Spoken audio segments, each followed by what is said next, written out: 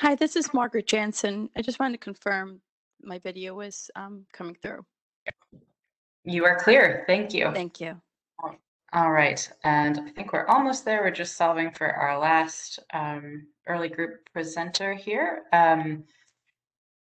We are not seeing, we will try to continue to connect with Steve off in the emails because we are not seeing him on the list. Currently, it's possible he has not clicked join all the way in, but we do not see his name. There's two calling users I see. I wonder if he's one. Oh, did he dial in? Okay. We will continue to email him and request that he joins the link if possible. Yeah, I think that would be what we need to do, unfortunately.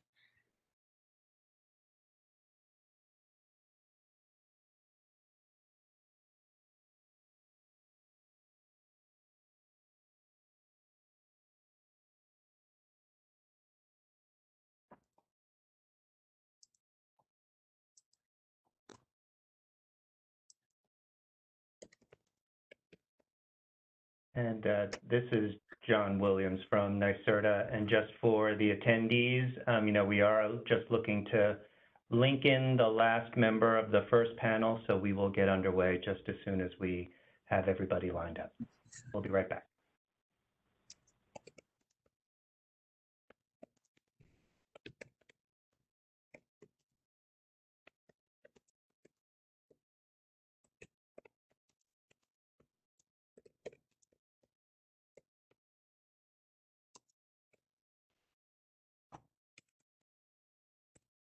I just spoke to Steve Whitley. He's going to try and call in. Okay. Thank you for helping us troubleshoot. Much appreciated. No problem.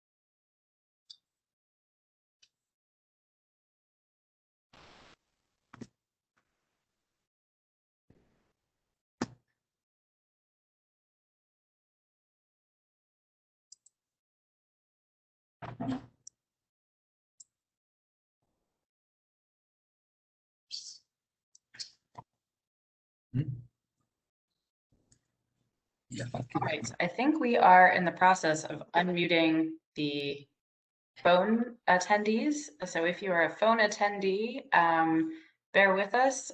We are attempting to ensure that we can connect with our last speaker that we are aiming to have on the line. I think that we have been able to reach a stage where we have some call-in attendees unmuted. So if you are our last speaker, which is Steve Whitley, if you're able to just chime in from the phone, we should have unmuted you.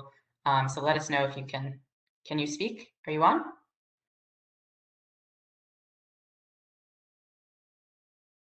This is Steve. Do you hear me? Wonderful. Yes, we can. And we see that you are call-in user 13. So we will unmute the others. Thank you, And- Steve. And Steve, you need to speak a little louder. Okay. How's this? That's better.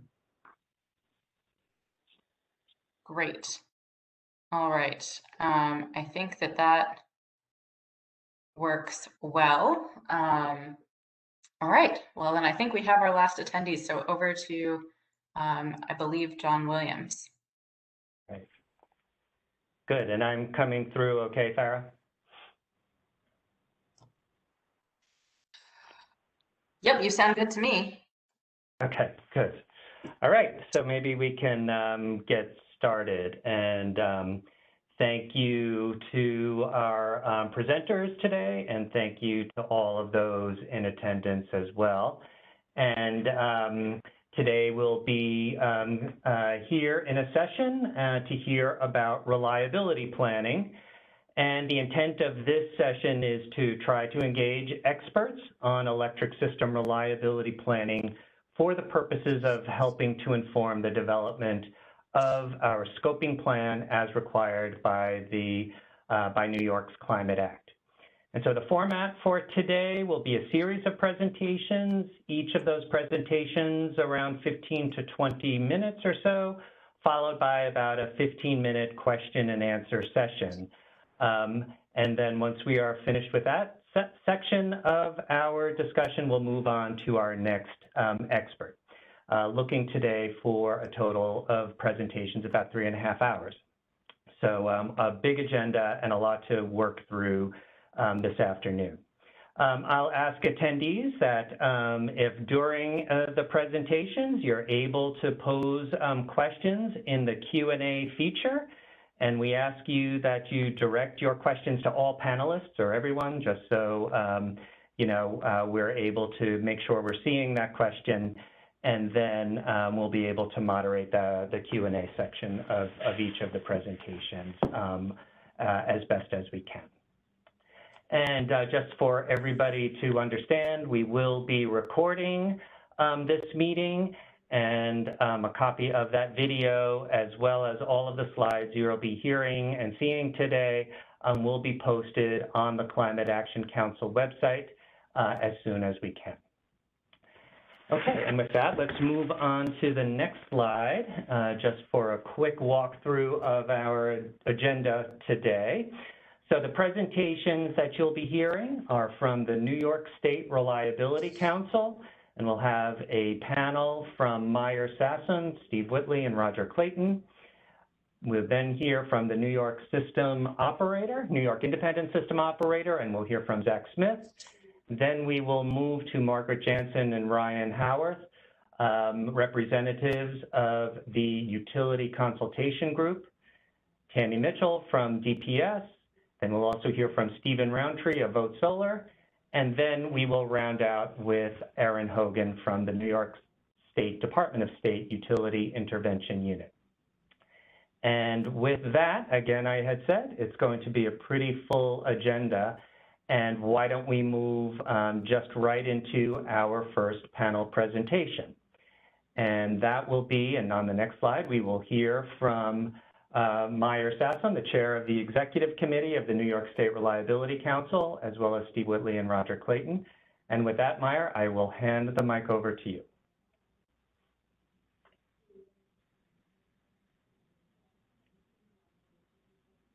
We might have you on mute, Meyer.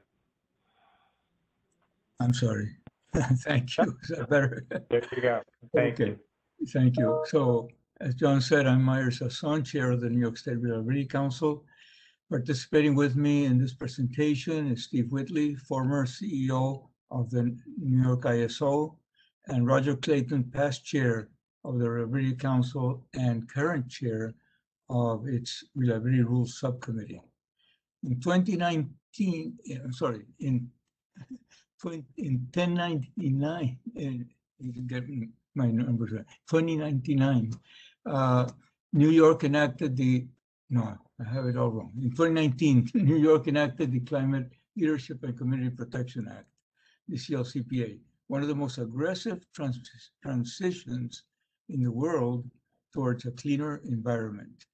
The Climate Action Council was charged, as John said, with developing the scoping plan to meet CLCPA requirements.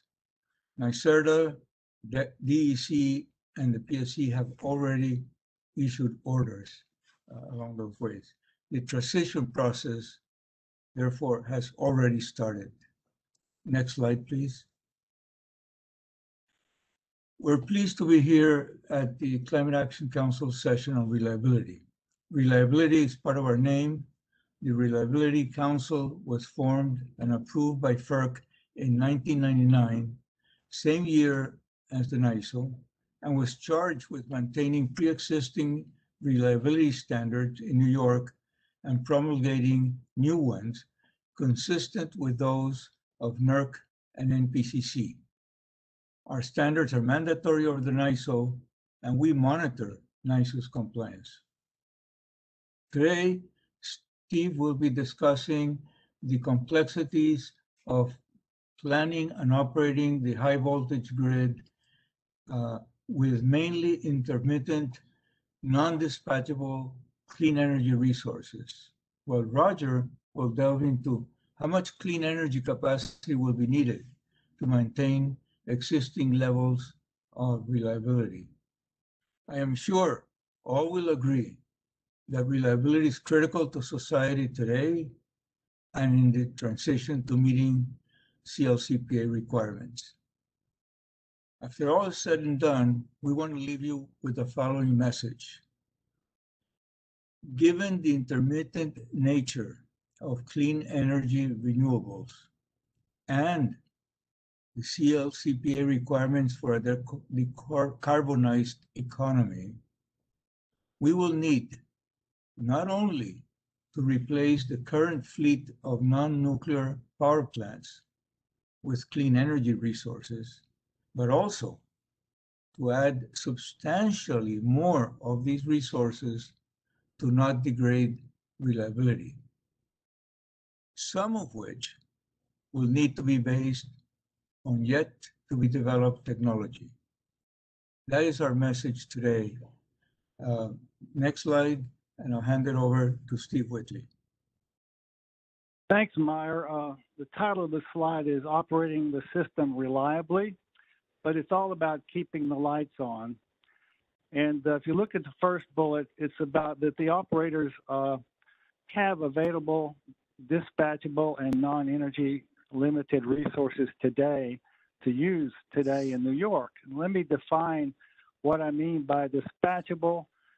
Those are generating units that the operators can call online, and when they're online, they will respond to operator signals to go up or down. They can provide ramping power to meet the load as the load increases, and they can provide frequency response to adjust generation to make sure frequency is balanced across the eastern interconnection. And when I talk about energy limited resources, I'll just give some examples. Some good examples of non-energy limited resources would be like a nuclear plant. It can sit there and produce energy hour after hour after hour. And the gas plants that we have on the system are connected to a gas pipeline, which provides hour after hour of gas supply, so those units can operate and meet the definition of dispatchable.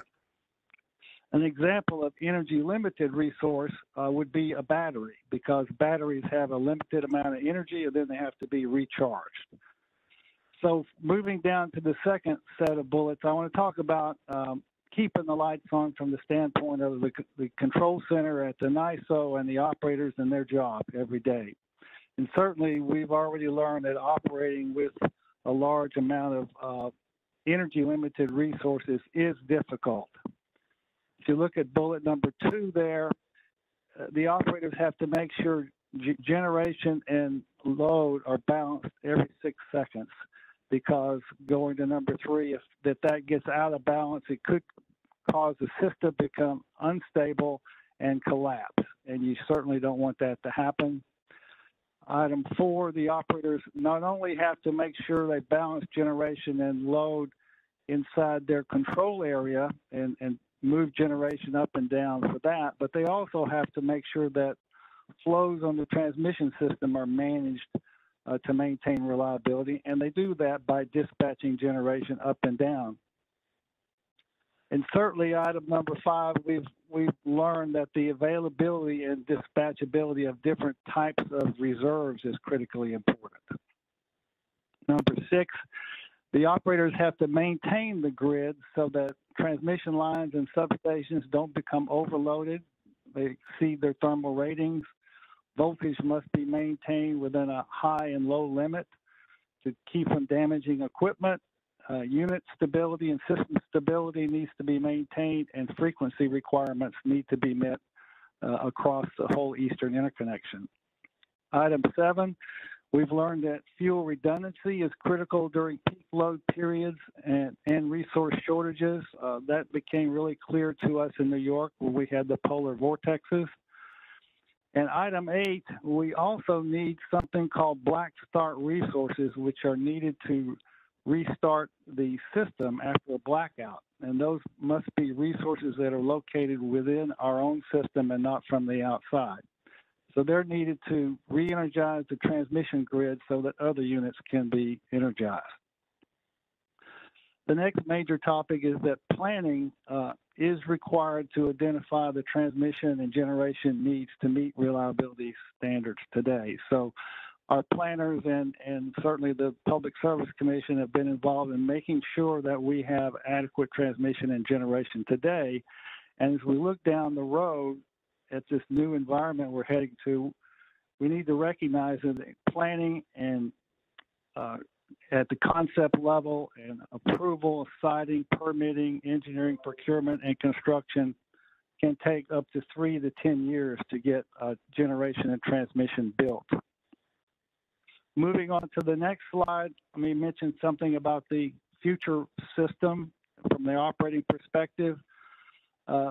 Certainly, we've learned that as renewable resources increase, the way we plan and operate the system must evolve. The way we plan and operate today is based on the current mix of resources we have today. The second bullet, we know that with limited fuel diversity and overdependence on energy limited resources will be a risk to reliability that we need to manage. And if you look at recent events in California and Texas, which have been on the leading edge of getting renewables and intermittent resources on the grid, we can see a picture of what might happen in the future if we don't address it properly. So the bottom line is that operators will need additional dispatchable and sustainable energy resources to meet the reliability requirements of the future. Moving to the next slide, called installed reserve margin. In order to protect reliability, we need to ensure there's an adequate supply of resources.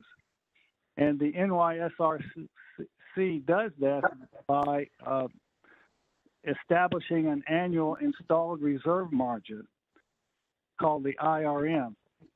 The IRM establishes the minimum amount of installed capacity margin above the estimated peak load to meet our Reliability Council NPCC's requirements that the probability of shedding load is not greater than 1 day in 10 years. The NYSRC does this by conducting a probabilistic analysis of generation and transmission and demand response to determine the IRM requirements. Now, Roger is going to give you a good example of how this is going to be more difficult in the future. Roger? Thank you, Steve. Can I have the next slide, please? And the next one. Okay, this is an example, a hypothetical example of the solar impact on resource adequacy. There are going to be many challenges with the grid transformation to clean energy, including resource adequacy, extreme weather, data and modeling of renewables, plus developing sufficient resources to plan and operate the system reliably.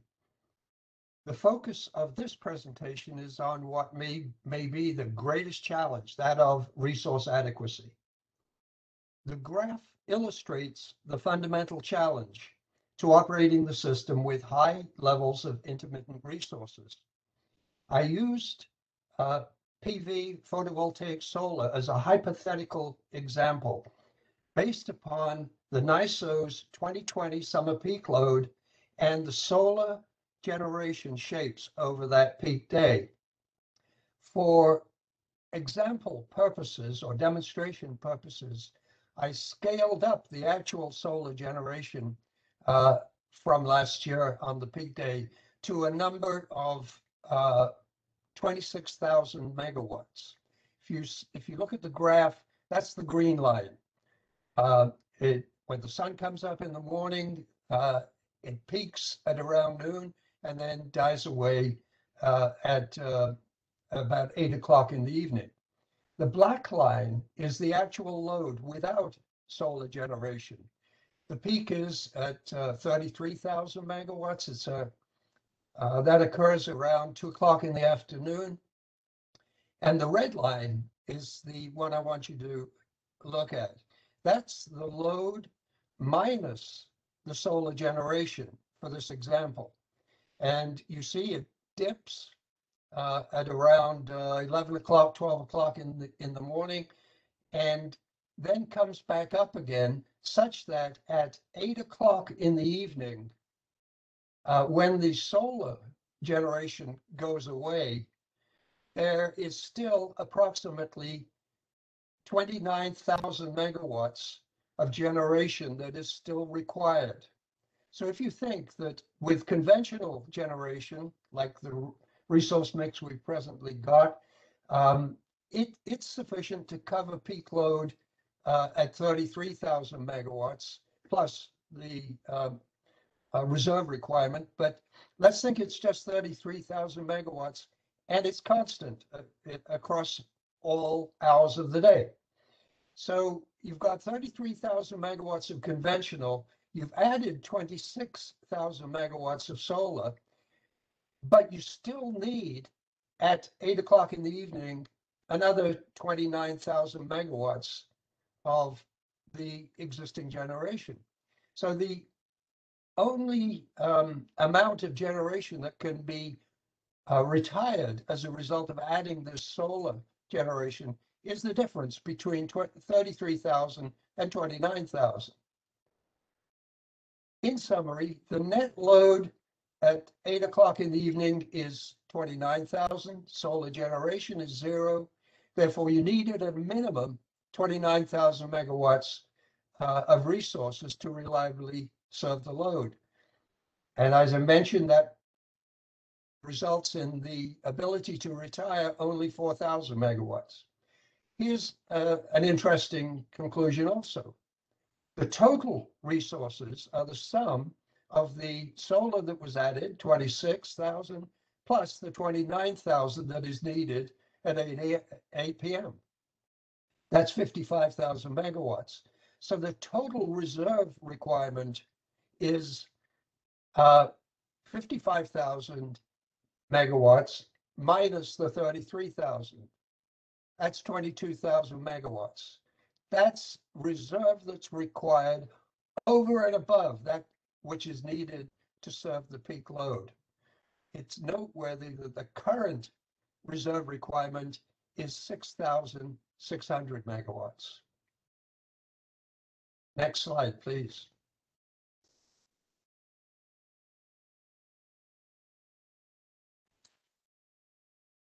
The previous slide was a hypothetical, just to show the fundamental difference between intermittent solar, in this case, and conventional generation. Now, this slide shows the results from a report that was sponsored by the Department of Public Service and NYSERDA.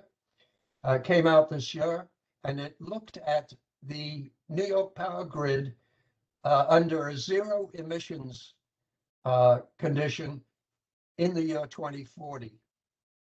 The table shows installed reserve for various categories of resource from 2025 through 2040.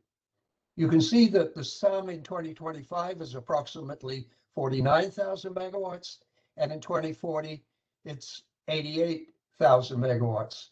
As a reference, the 2021 total resources is in the order of 41,000 megawatts. These various resources are listed, thermal, nuclear, and so on. And it's noteworthy, I won't go through each one, but it's noteworthy that the thermal amount in 2040, an amount of 17,269 megawatts, the report notes that this generation is thermal generation supplied with a fuel of renewable natural gas. It is characterized as a placeholder pending development of clean green hydrogen fuel and or long duration batteries. So this slide indicates that the total resources in 2040 are 88,000. The peak load from the report for this case was 38,000. That means you need approximately 50,000 megawatts over and above that which is required to serve peak load in order to reliably serve the load and meet the reliability standards. Again, the current reserve requirement is 6,600 approximately. Next slide, please.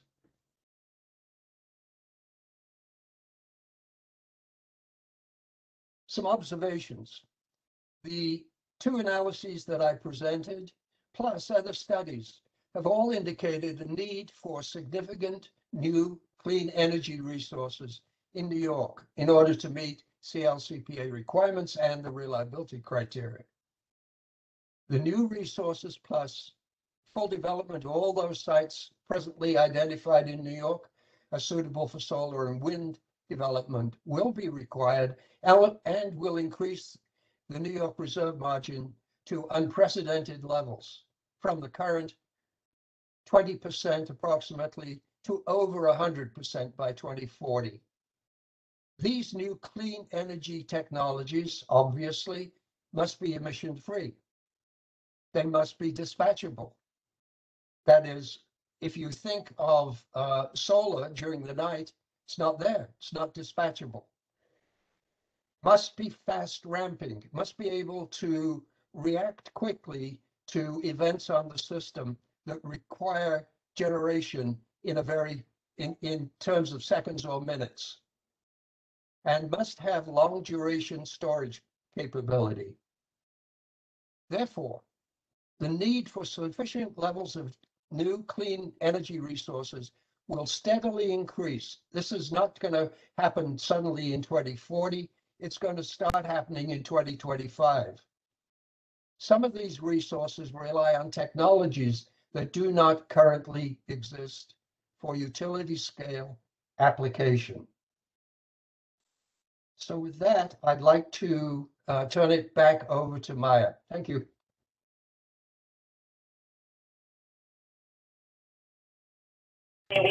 Pharmacy calling and medication is ready for delivery. I would like that. Thank you very much, Roger. So today we have discussed some of the reliability challenges that are faced in the transition to meet CLCPA requirements. We hope this has been helpful to you.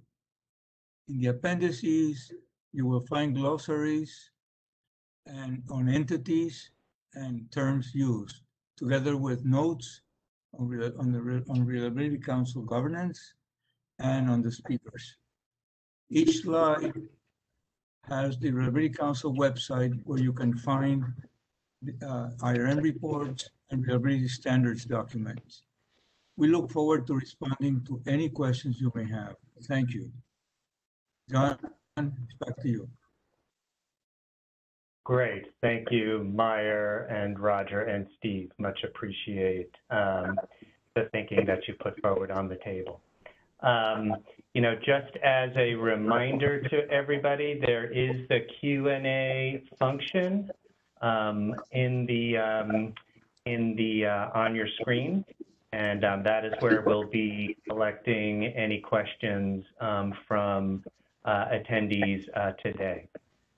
So currently we're not seeing any questions there, but maybe we can give it just a minute to see if any questions will come in now. But maybe, Meyer, I'll ask you if questions do come in, you know, either during the course of this afternoon or maybe afterwards, if, you know, we may be able to call on you for a reply to some of that. Absolutely, John. Me or my colleagues Great. will be here.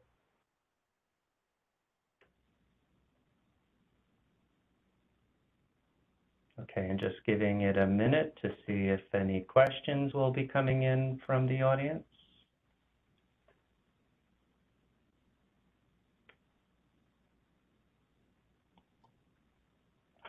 Actually getting,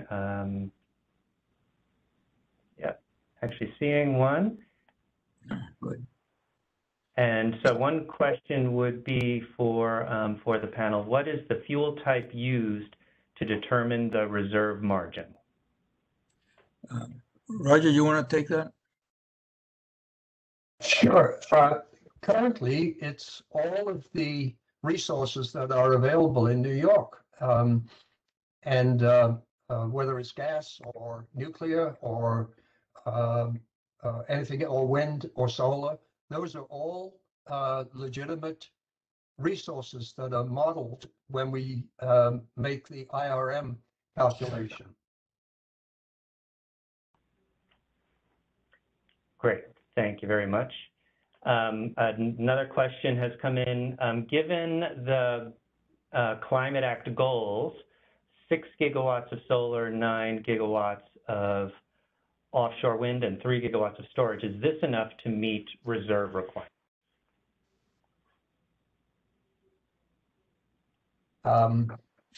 You want me to handle that one?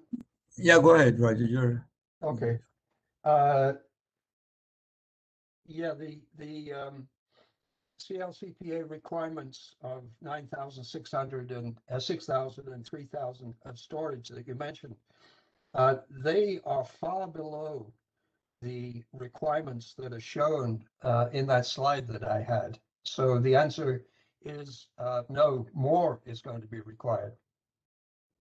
Yeah, if I could add to Roger, as we said in our thoughts that we wanted to keep with you, we have to replace all existing non-clean energy resource, non-nuclear.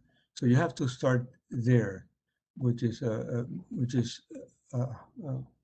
more megawatts than have been listed. But our message is you're going to have to do at least twice as much or more to maintain current levels of reliability.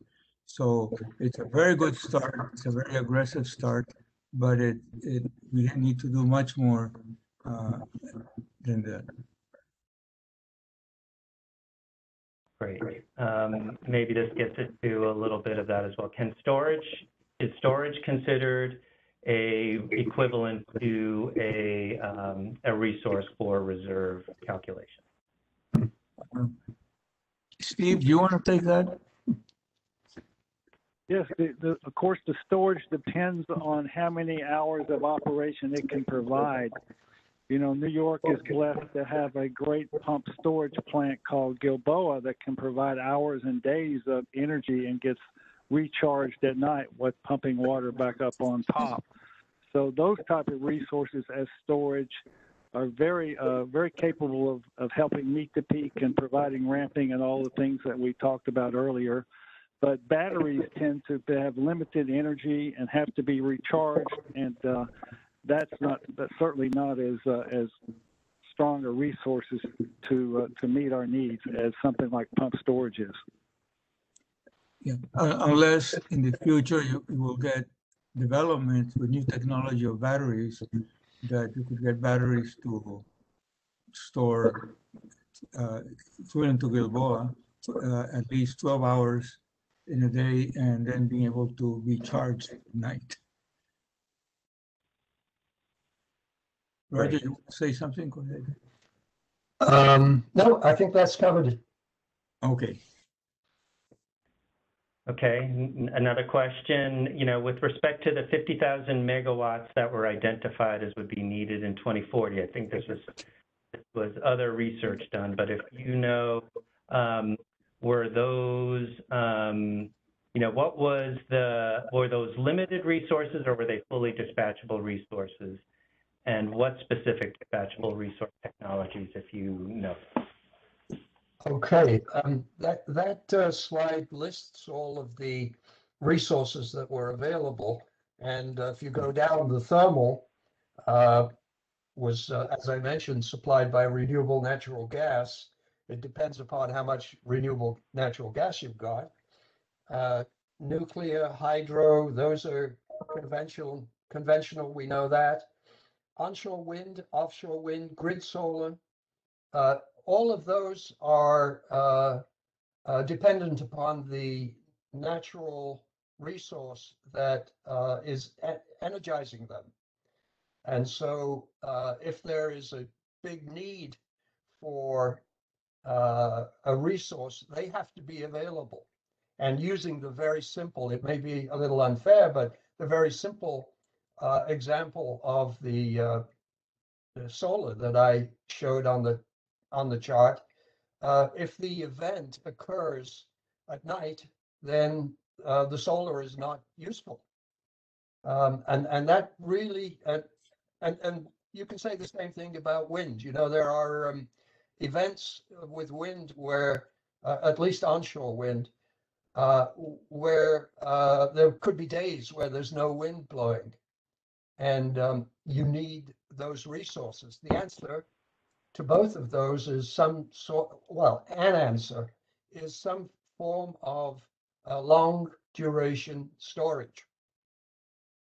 And together with the thermal can provide dispatchable resources as needed, as well as the hydro.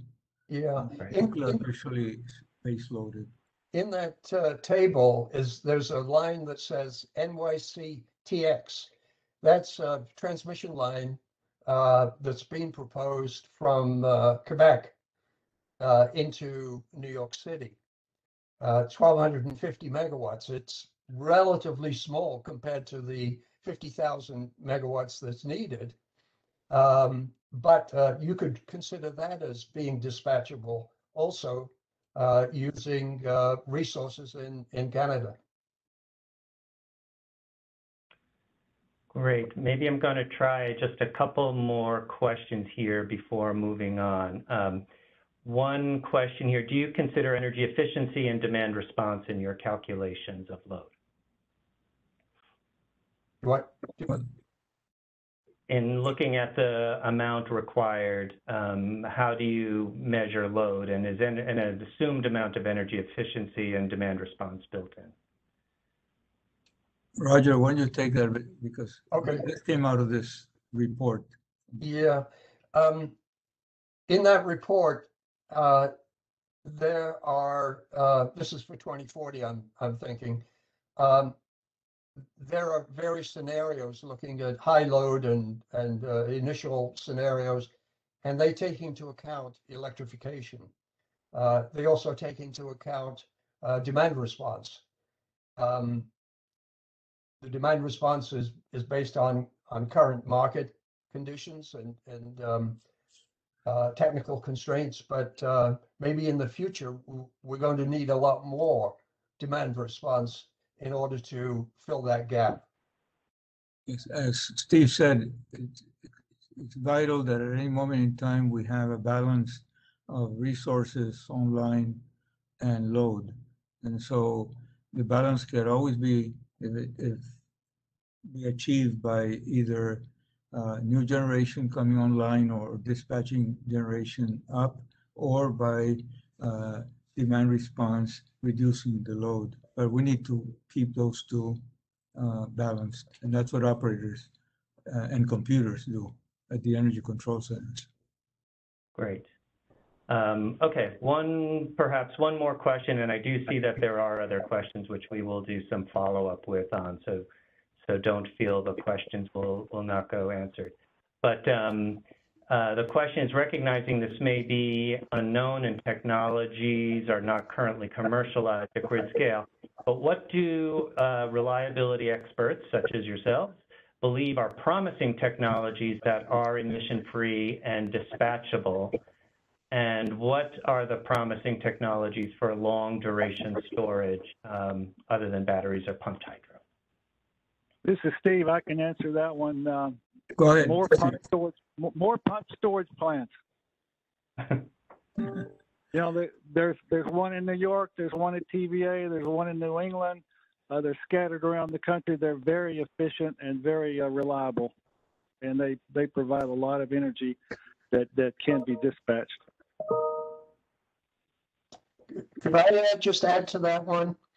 Of course, pump storage is unique in that it needs a reservoir that's higher up than the lower reservoir. And those easy sites for development have already been done. And there may be limited opportunities for new Gilboas in New York State. I'd also like to comment on the question, which is, do we have an opinion on the resources? Well, we could have personal opinions, I suppose, promising resources, I suppose, but we are neutral. We set the standards, the reliability criteria, and all of the potential resources have to meet that criteria.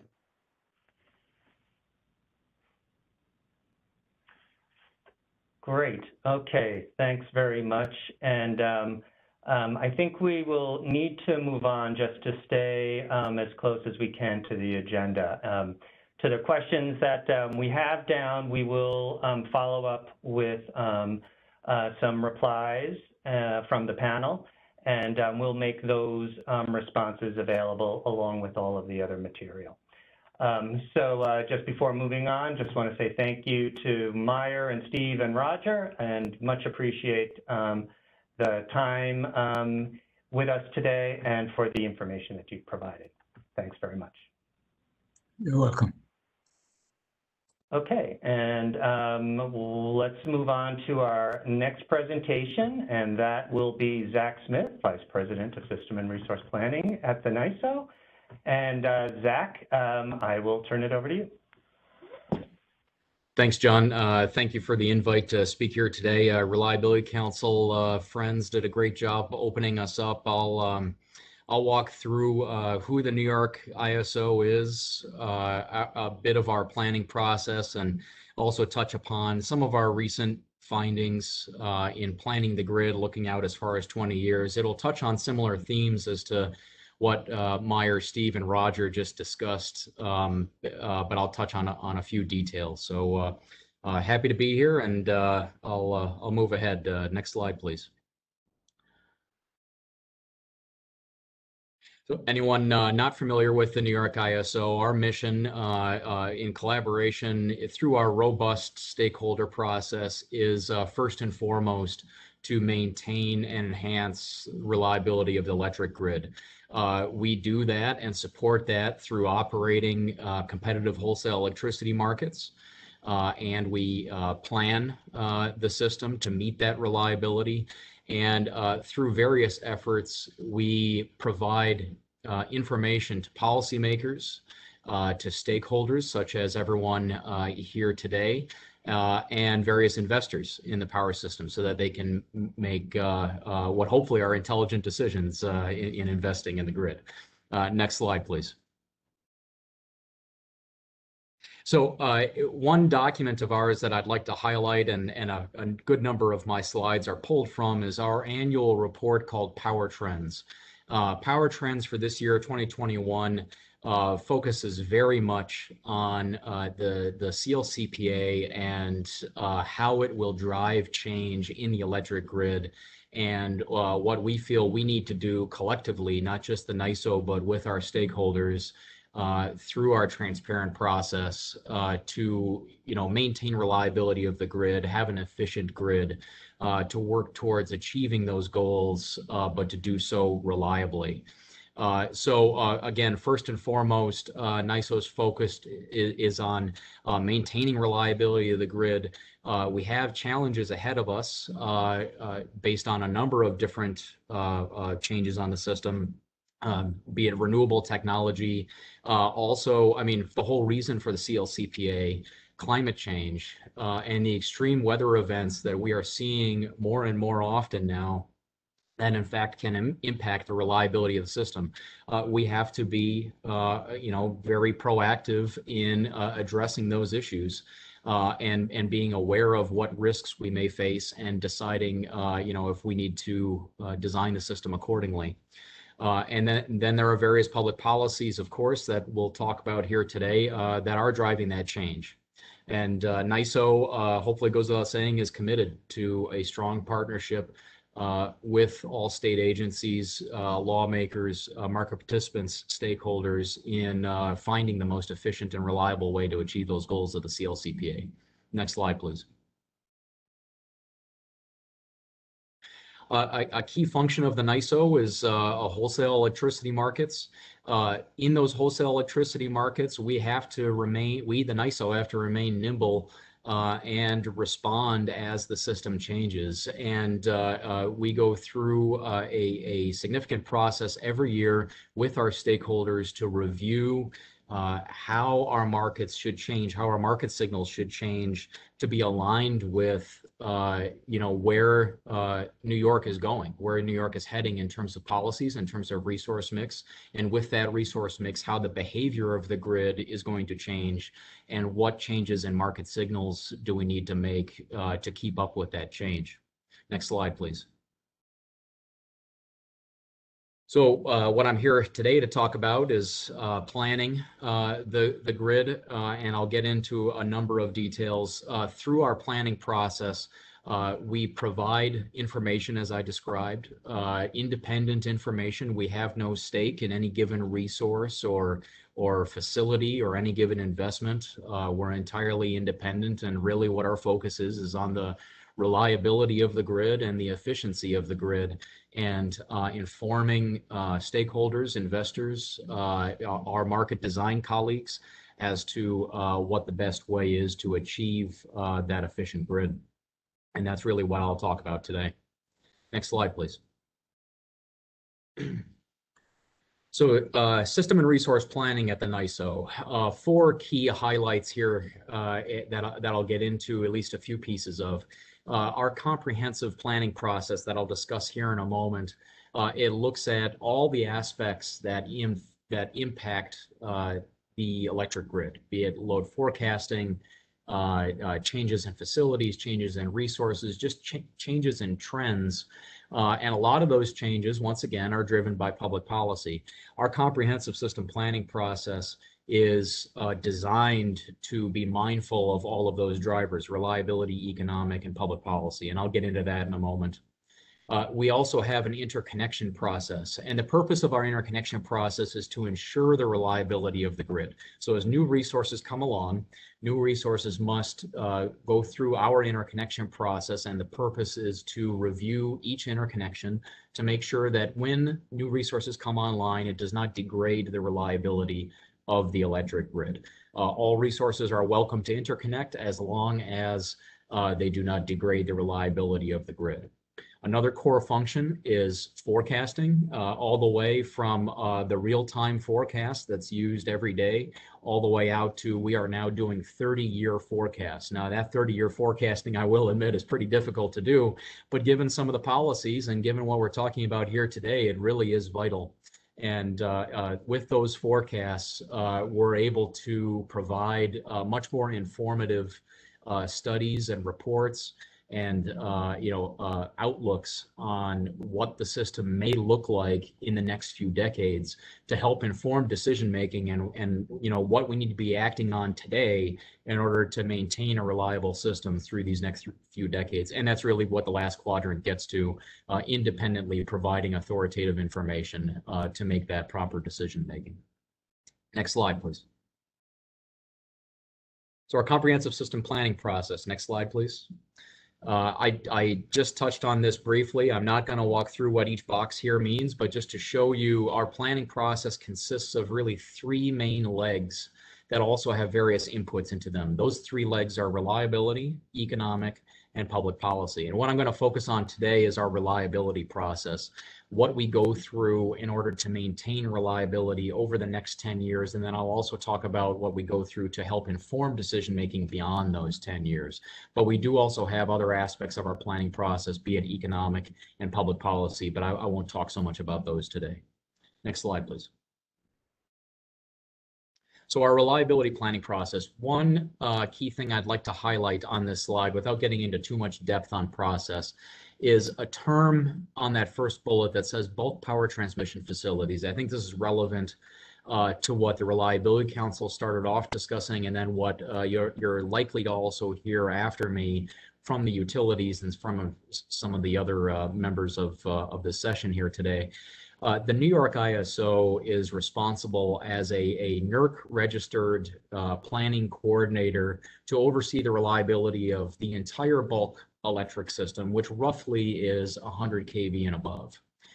Under our planning process, under what we are charged in responsibility for under federal law, under our federal tariffs, are what we call bulk power transmission facilities. And roughly speaking, it's about 230 kV and above, and in the case of Long Island, it's 138 kV and above. So it's the higher voltage transmission system that if there are issues on that higher voltage transmission system, it is the NYISO's reliability planning process that is responsible for addressing those issues.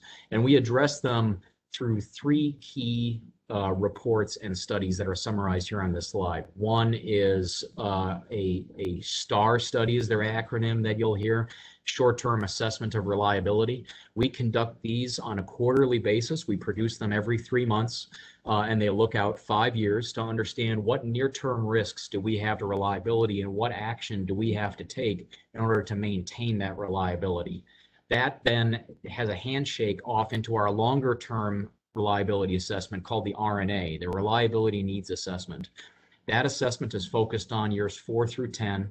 And between those, we are identifying what reliability needs do we have on the system in accordance with reliability rules set by the North American Electric Reliability Corporation, which is NERC, the Northeast Power Coordinating Council, NPCC, if you hear me use that acronym, and then, of course, the first panel, New York State Reliability Council. The New York State Reliability Council rules are more stringent and more specific than anything from NERC or NPCC. So much of what we do in reliability planning is driven by the rules established by the New York State Reliability Council.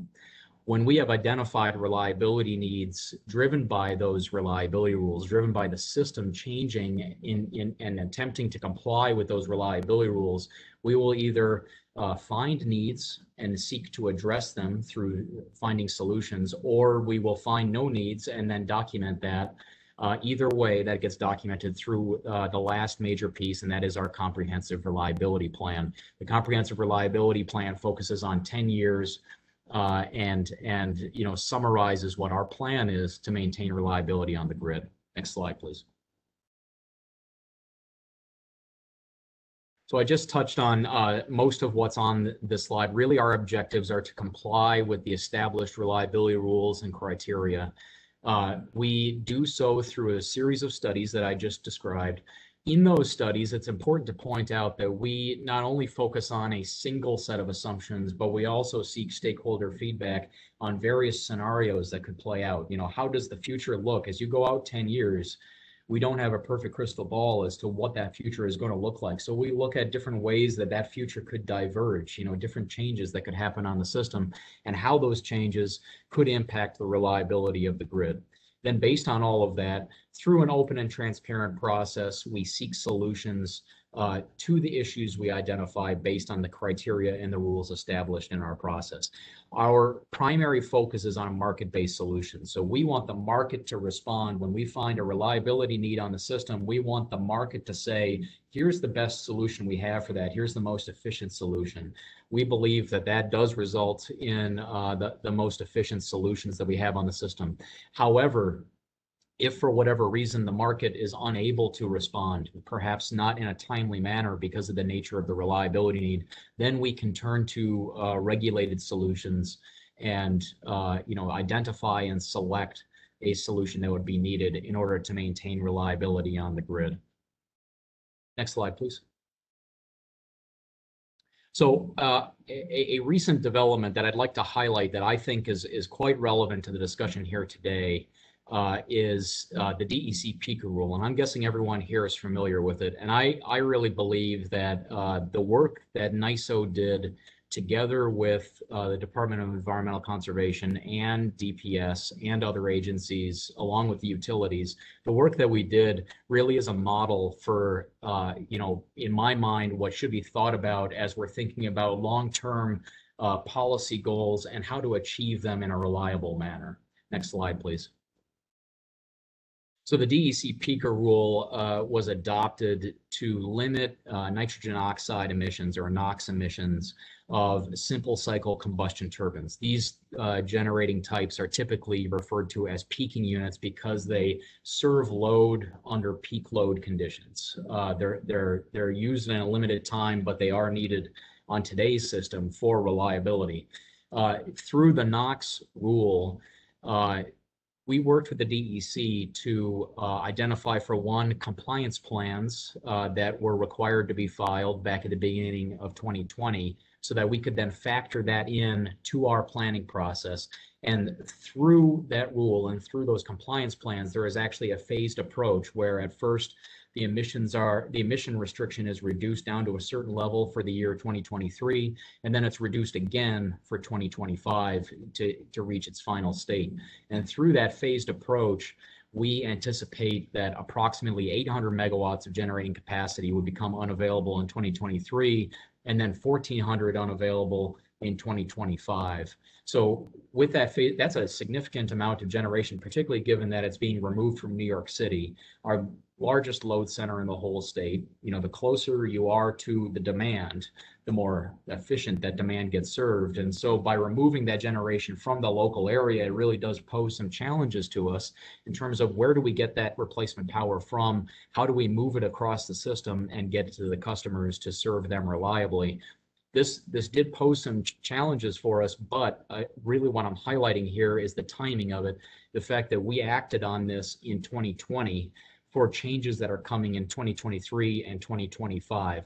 And through that multi-phased approach, we really were able to come up with a plan that, as a result, right now today, I can sit here and say we are not projecting any reliability needs during that time period. So next slide, please.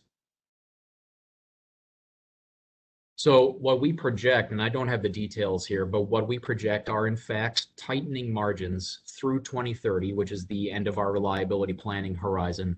But they're tightening, but we meet reliability criteria right now. And it's thanks to that coordination and collaboration between the NYSO utilities and state agencies to anticipate what this change will be, have a solid understanding of it through the compliance plans from the generators. How do they intend to comply with the emission restrictions? We then utilize that in planning the grid, and then in turn we have a reliable grid where we don't have to take any kind of immediate or urgent action to make sure that people's lights stay on. We're doing it in a planned, orderly, and prudent way. And I really think it's a model for what could be used going forward. For our reliability going forward, we do continue to see risks. It's very much driven by variability in demand going forward, particularly now with COVID-19. We're seeing a lot of changes in society that can change what that demand pattern looks like across the state. And we're keeping up with that, but that is creating some challenges. But just in general, the resource mix change will drive challenges to reliability. And it's just a plug or advertisement here. We are currently working on our comprehensive reliability plan, which will cover years 2021 through 2030. And stay tuned for that. That'll come out later this year. That'll summarize our plan to maintain reliability through that period. Next slide, please. So to that point, let me talk a little bit about some of the scenarios that we're looking at. This really goes beyond what we would look at under normal process, really focused on the CLCPA and how that's driving change. Next slide, please. So we conducted a climate change study, and that climate change study had multiple phases. Phase one was focused primarily on our forecasting techniques. Now, when we look at forecasting consumer demand and its behavior through time, historical methods were just that, historical. They would tend to look backwards and use historical experience as a predictor for the future. And as I think we all know now, I mean, based on climate change itself, but also through various changes that are happening in society and through policy, it's really hard to use the past as a predictor of the future. And that was the focus on phase one of our study, is to look at, how do we anticipate climate change to impact temperatures, impact heating trends, cooling trends, and in turn, how would that impact the electric grid? And that really turns into phase two of the climate change study. Next slide, please. And so before I talk about phase two of the study, just to highlight a few things about demand and load forecast. My colleagues from the Reliability Council already described this a little bit. This chart just highlights on a day-by-day basis, like a day snapshot for each season, what a typical demand pattern looks like for a given day. So in summer, winter, fall, and spring, you can see that hour by hour, this is a typical shape of demand for New York State. And you can see that it differs pretty significantly from one season to the next, particularly when you compare summer and winter. And we're very mindful of that, particularly as we look out beyond our near-term planning horizon and start looking towards 2040, start looking towards the emission-free goal and that target date for the CLCPA and what that may mean. And to that point, there really could be a significant change between summer and winter. And next slide, please, we'll highlight that. So this slide shows what our current summer peak has been and what our current winter peak has been, and how we are forecasting those peak demand periods through time all the way out to about 2050. And you can see that right around in the 2040 timeframe, and this was not pre-programmed to happen right when the 2040 goal kicks in for CLCPA, but this is what we are projecting, that right around 2040, we would go from a summer peaking system to a winter peaking system. And that alone can really cause some challenges in planning for the reliability.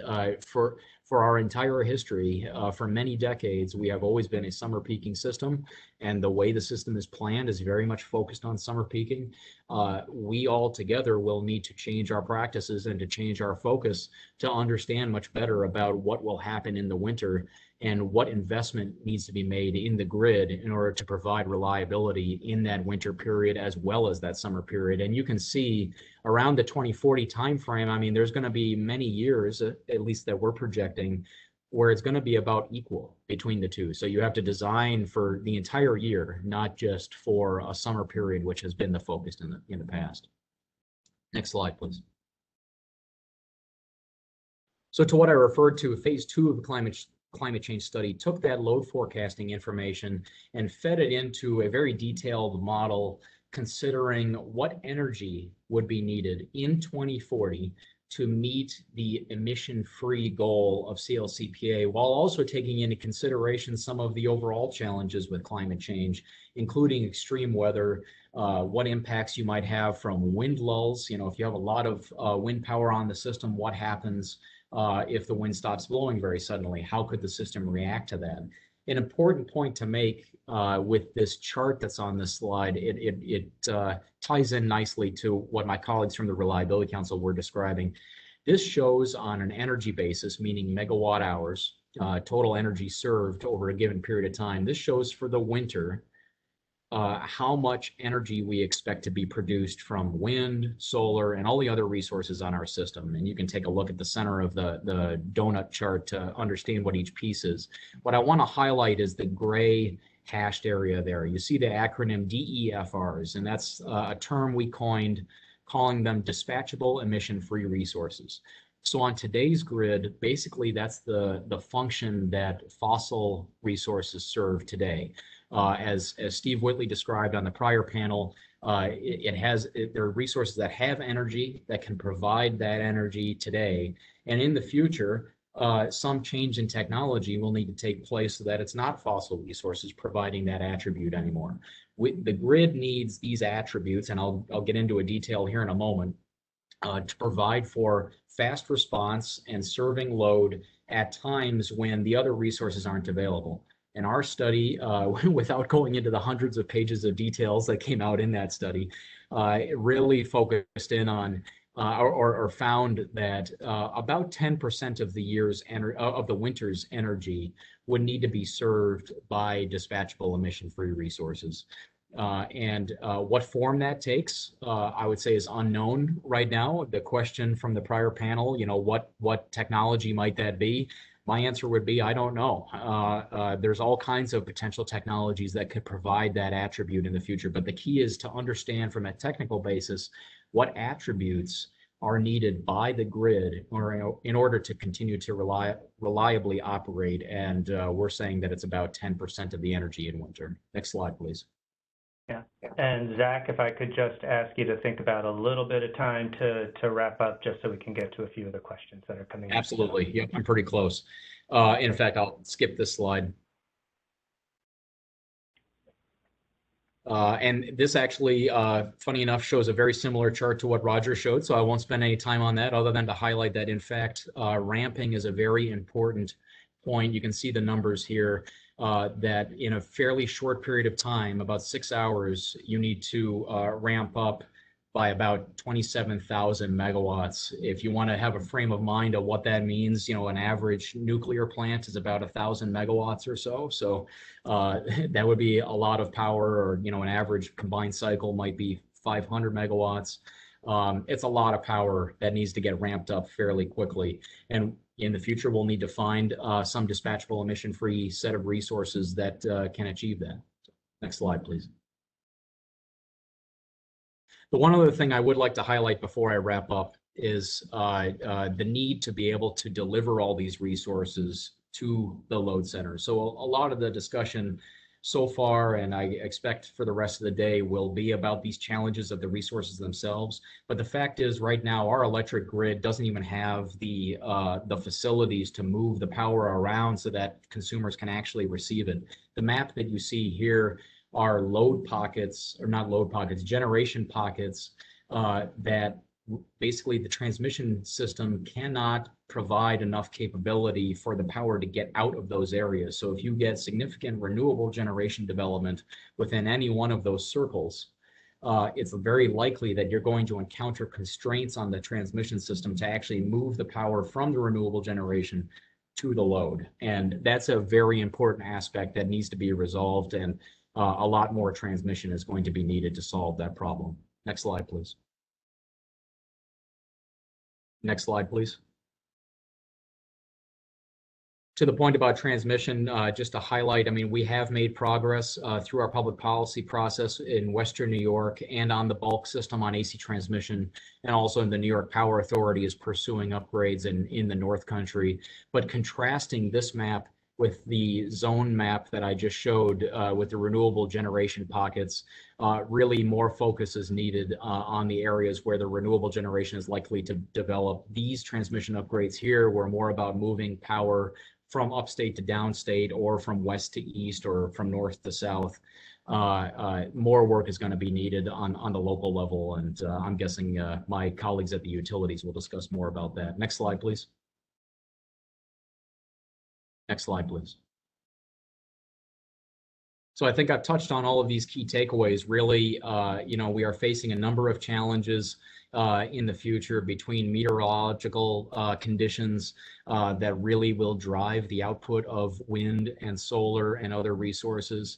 It creates a whole other level of challenge that compared to what we have on the grid today. We believe we're up to it, but we need a lot of tools in our toolbox in order to be able to do it. One of those tools could be battery storage, where they can help fill in the voids. But the problem there is that those still are energy limited resources. and they can fill the void only for a certain period of time, they still need to charge back up. And so we do find that there are periods of time where other resources will be needed. And I've discussed where today the system is reliant on fossil fuel resources. We need to move away from that and find other technologies that can provide similar attributes as those fossil fuel resources. And I also mentioned transmission investment. We need that.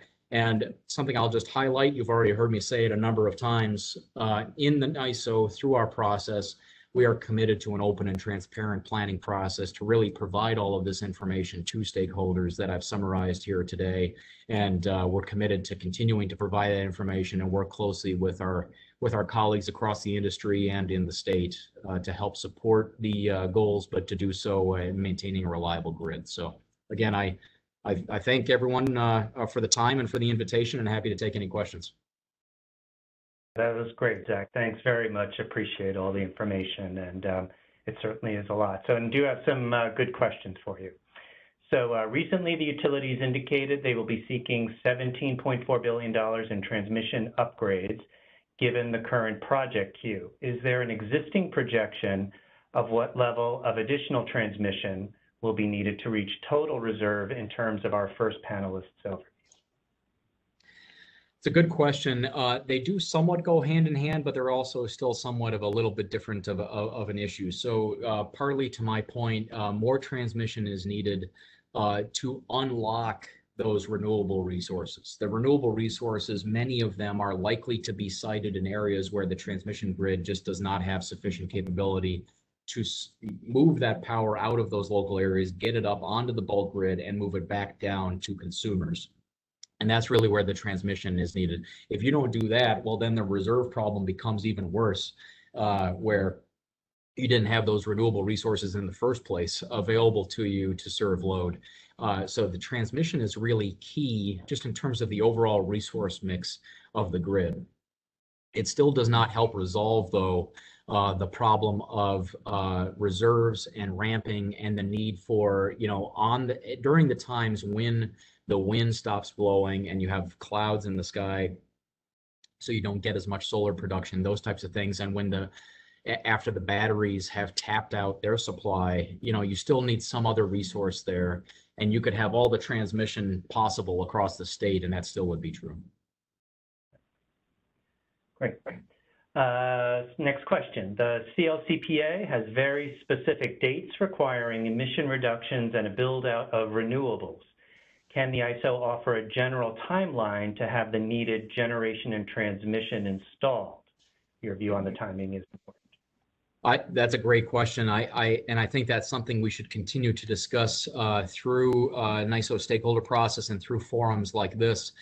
There's not a specific timeline that I can offer here today, although I'll agree with a point that Steve Whitley made earlier in the first panel, is that, it takes time. It takes time to plan the grid, and it takes time to engineer, permit, procure, construct, all those steps. No matter what the resource is or whether it's transmission facilities, it does typically take years to go through all of those steps. And that really gets to my primary point that I was making in comparing to the DEC PICA rule, that the sooner we know kind of what the long-term plan is and the phases that will be taken, the steps that will be taken to step into that. You can't do it overnight. What steps should be taken over time, over these next 20 years, to get to that end state. And to the extent that we know what those steps are, and the sooner we know them, the better, we will be able to plan the grid and to provide kind of a clear pathway for all stakeholders to participate in that planning. Mm-hmm. And right, so maybe even still getting to the timing. So some are pushing for an even faster conversion to beneficial electrification for heating in order to meet the 40% greenhouse gas reduction goal by 2030 for the state. So is NYISO considering a more accelerated scenario? Yeah, that's a great question as well. And the quick answer is yes. When I discussed about forecasting, there's probably about 40 more slides I could put in about how we're considering electrification and the impact it has on demand, particularly when you try to take those forecasts out to even 30 years. There are many different ways that demand could play out over that period of time. And the main driver really is electrification, be it through electric vehicles or through heating. And if there is a more accelerated course, then of course that could change what our planning is and change what the risks will be to reliability and what actions we need to take.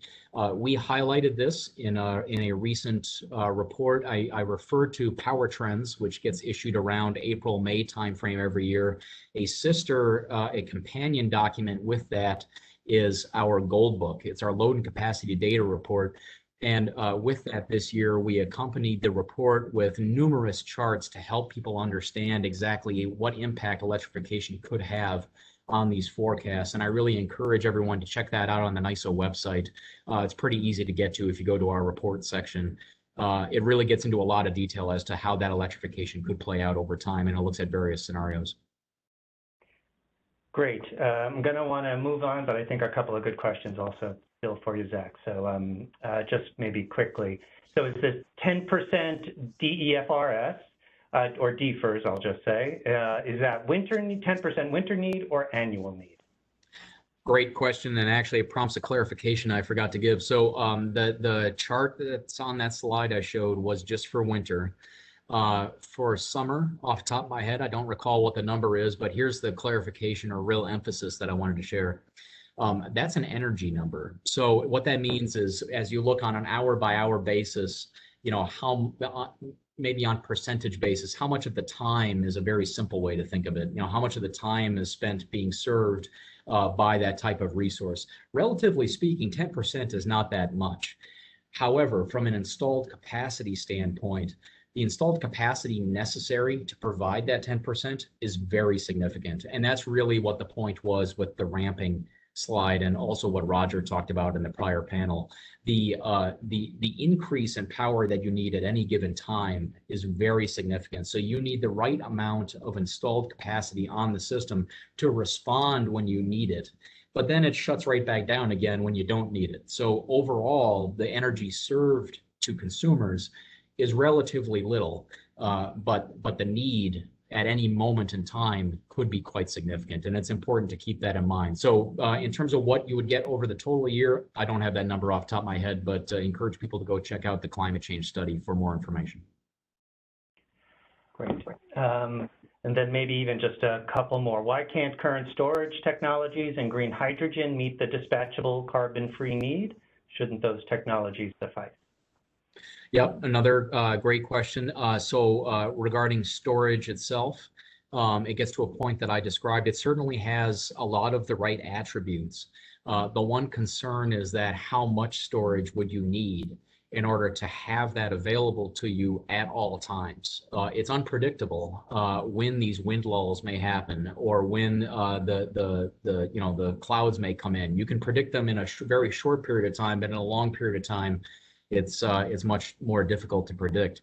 And so the issue with storage is energy limitation, and might you end up tapping out those resources too quickly and then being left with nothing to serve load. So that's one challenge with regard to storage, but the attributes, the right attributes are there, and that is, I would say, part of the solution at least.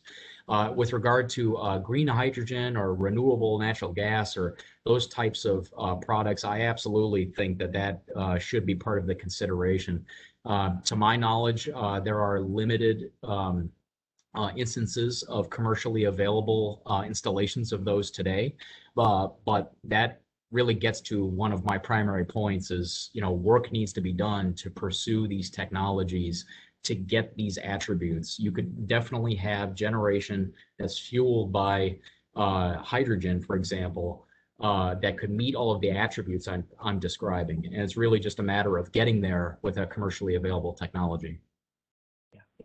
Good. And I'm going to just put this last one out there, even though we are running long, but I think these are really great points, and it goes to the challenge of analysis and future-looking modeling and et cetera. And it's variability in terms of meteorological conditions, and we're certainly learning more about the impacts of changing climate and a lot of different means and potential impacts to systems, but then also like needed variability in how we think of demand and looking at low and high degrees of penetration of EVs and heat pumps?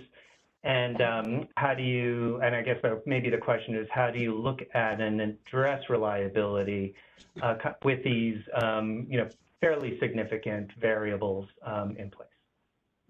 Yeah, it really gets into a complicated process that we have through our forecasting team. I can toot my team's horn a little bit here and say that I just have an amazing team in my forecasting department that really track all of those issues to try to understand what's out there, what's behind the meter, as well as what's connected at the utility level, and what behavior will all of those things have in the future, and how will it impact the reliability of the system.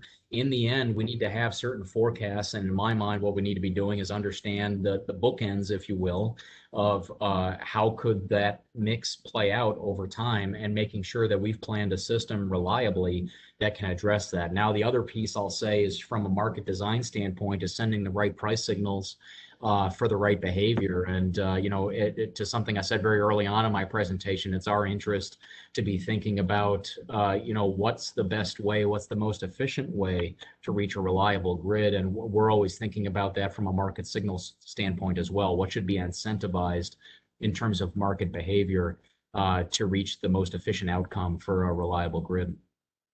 Okay, great. Well, much appreciated, Zach. Thanks for the presentation, and certainly a lot to be continued to be considered as we move forward with all of our planning. Thank you, John. So much appreciated. Thanks.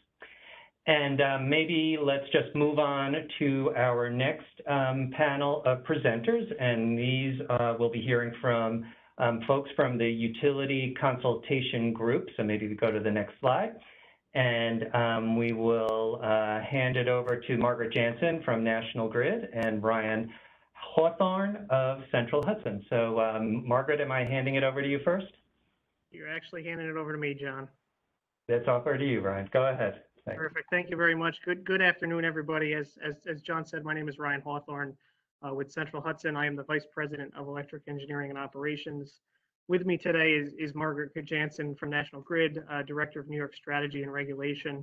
We are here on behalf of the Utility Consultation Group, talking through maintaining reliability as we navigate New York's energy transition. Next slide, please. So just for context here, what exactly is the Utility Consultation Group? It is a consortium of gas and electric companies across New York State, both large and small. We've really been working together in tandem over the last several months, really looking to serve as a resource as we interact with the Climate Action Council and the advisory panels. Throughout the advisory panel process, we tried to act as a resource, answering questions, also providing position filings on each of the recommendations as they are filed. We've been trying to work intently to meet with each Climate Action Council member, answer questions, offering assistance. I extend that offer again today for continued meeting and coordination, not only for those of the Climate Action Council, but any other interested party that may be on today's session.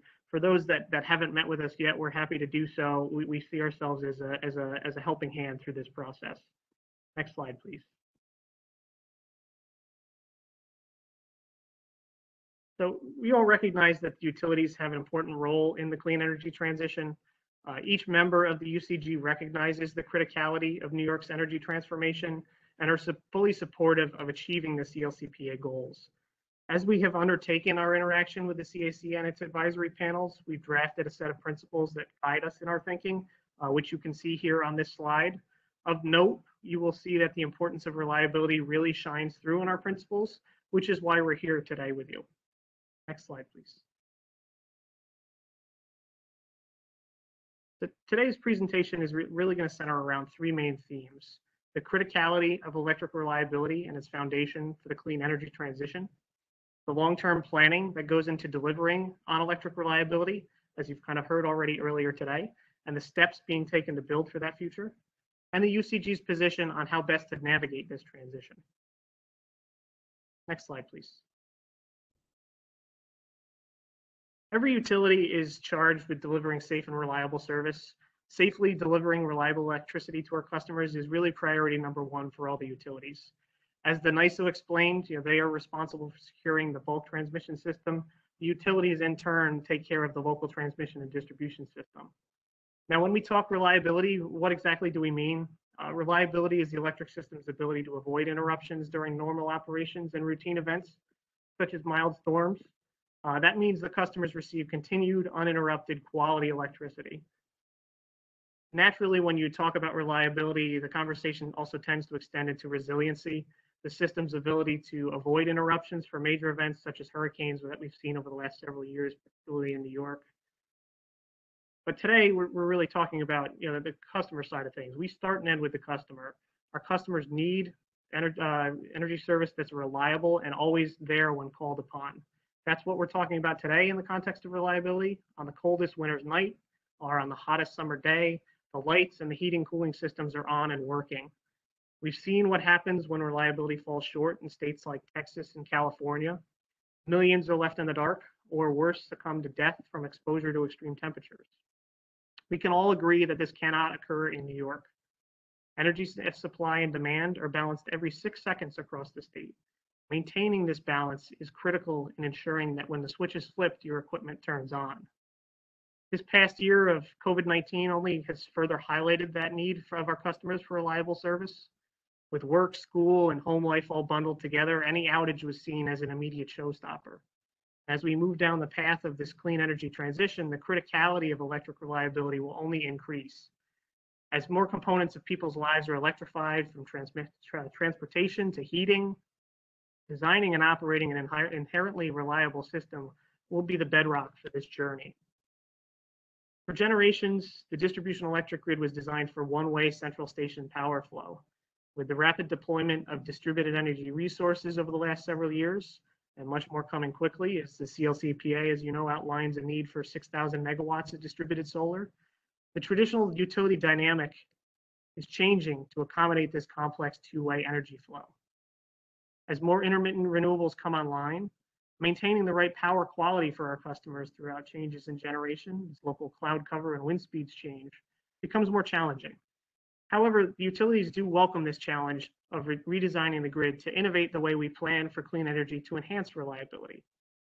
Several utilities have embarked on grid modernization efforts to increase the visibility and control over the distribution system to levels never previously possible, to anticipate potential issues and react immediately. Each utility is incorporating the CLCPA into its planning criteria, identifying potential for renewable integration. Multi-value projects are considered for areas where upgrades are needed from a traditional infrastructure or reliability standpoint. Are there opportunities to modify the design to accommodate additional renewable generation and increase the area's hosting capacity?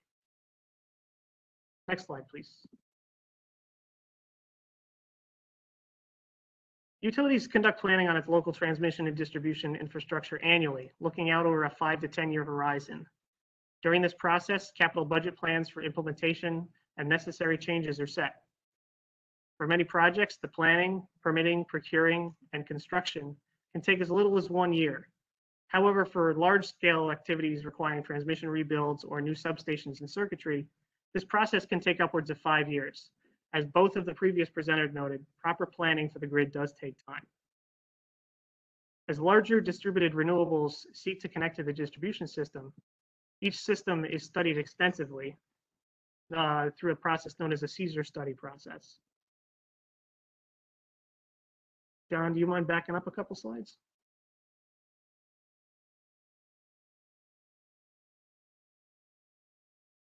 Keep going. One more. There you go. Great. Perfect. There we go. Thank you. This review not only examines the utility's ability to serve this renewable generator, but also the potential effect this interconnection has on existing customers surrounding it, ensuring it does not harm the reliability to the local area through items such as voltage fluctuations or flickers, protection exceedance, or unintentional islanding. So as we move forward, what exactly is the utility's role? We feel New York's electric and gas utilities are uniquely positioned to anticipate challenges, innovate solutions, and optimize implementation plans to enable the clean energy transition. Utilities will continue to design and operate our systems reliably as we transition to clean energy, even though more thorough planning is needed.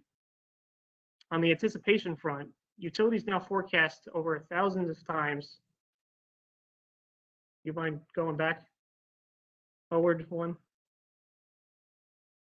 Thank you, sir. Utilities now forecast over thousands of times more data points than we had only a few years ago, forecasting hourly loading and generation for each one of the thousands of feeders in New York. Forecasts now include electric vehicle chargers, electric heating, solar, batteries, and more. In working with the state and the NYISO on the power grid study, utilities have analyzed what infrastructure investments are needed to deliver clean energy, developing local transmission and distribution projects. Many of these projects are underway or are starting. With the state's clean energy goals in place, the clean energy transition will require careful forethought and meticulous planning. Utilities have developed and continually update various roadmaps that illuminate the optimal pathway to a net zero carbon future in documents like the 15-year plan and distributed system implementation plan, which are a 5-year plan that's updated biennially. On innovation, non-wires alternatives allow utilities to contract with third-party owned generation to help reduce loading on constrained areas of the distribution system. This is a true win-win-win, where developers get additional revenue, utilities enhance reliability, and customers obtain the savings. Energy storage is essential to success as we move forward in the clean energy transformation. It can not only serve as a grid tool to manage intermittency in generation, but also support resilient designs like microgrids to solve traditional reliability issues. One good example of this is National Grid's Old Forge storage project currently underway, a 5-substation region in rural New York where reliability for the Old Forge area has been one of the utility's worst performers annually. Utilizing storage at the end of the line, a dynamic microgrid is being formed to support this community. And when not called upon for the reliability need, the energy storage will participate in the NYISO energy market. On optimization, the utility as a distributed system operator will actively manage the local electric system, including DER, by coordinating with customers, market participants, and the ISO to maximize whole system value.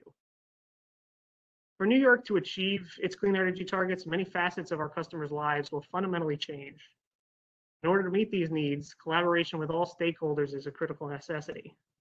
One such example of this collaboration is with Con Edison and its recently issued Climate Change Resilience and Adaptation Report, outlining how it's incorporating climate change into its planning, design, operations, and emergency response.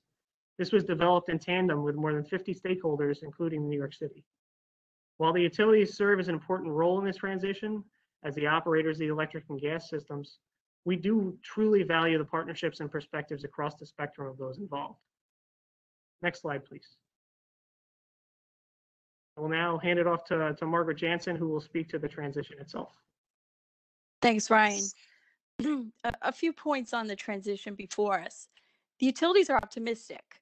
We see the objectives set out in the Scale CPA as feasible, and we recognize that for the transition, it needs to be orderly. We need to keep the lights on while safely delivering energy to our customers in a cost-effective manner. It's clear that in order to meet the challenge of the LCPA targets and design the transition that will lead to success, that multiple technology options need to be explored. This is not a simple either-or solution. It's an all-and-above approach that would be necessary to achieve the emission reduction goals in a reliable and affordable manner while not leaving some customers behind. The transition period should incorporate zero carbon and low carbon options to enhance overall energy reliability and affordability. This statement is based on analysis. The research backs a balanced approach. Several consultants have identified the need for dispatchable zero-emission fuels like hydrogen to achieve the 2040 goal and decarbonization of all sectors. And a list of these studies isn't provided in this slide deck for reference. It would be premature for New York to abandon technology options at this early stage before the state's integration analysis and other studies are completed. And there are some exciting developments underway on zero-emission fuels. On July 8th, New York State announced it's going to explore the potential role of green hydrogen as part of a comprehensive decarbonization strategy, including participating in a hydrogen strategy study with the National Renewable Energy Laboratory and also NYSERDA joining the High Blend Collaborative Research Partnership, where the Department of Energy has allocated over $12 million to fund accelerated research on blending hydrogen into systems. As we're developing solutions, lessons should be learned from other states and countries. Reliability does not have to be sacrificed in order to transition to clean energy if the planning is done right. Utilities welcome this challenge of redesigning in order to enhance reliability. And the timing and orderly transition is key. Adequacy of the transmission and distribution systems is needed in order to successfully implement decarbonization and electrification. We look at the electric markets around the country, how they're transitioning, and contrast and consider our local conditions. We see California's attempt at markets.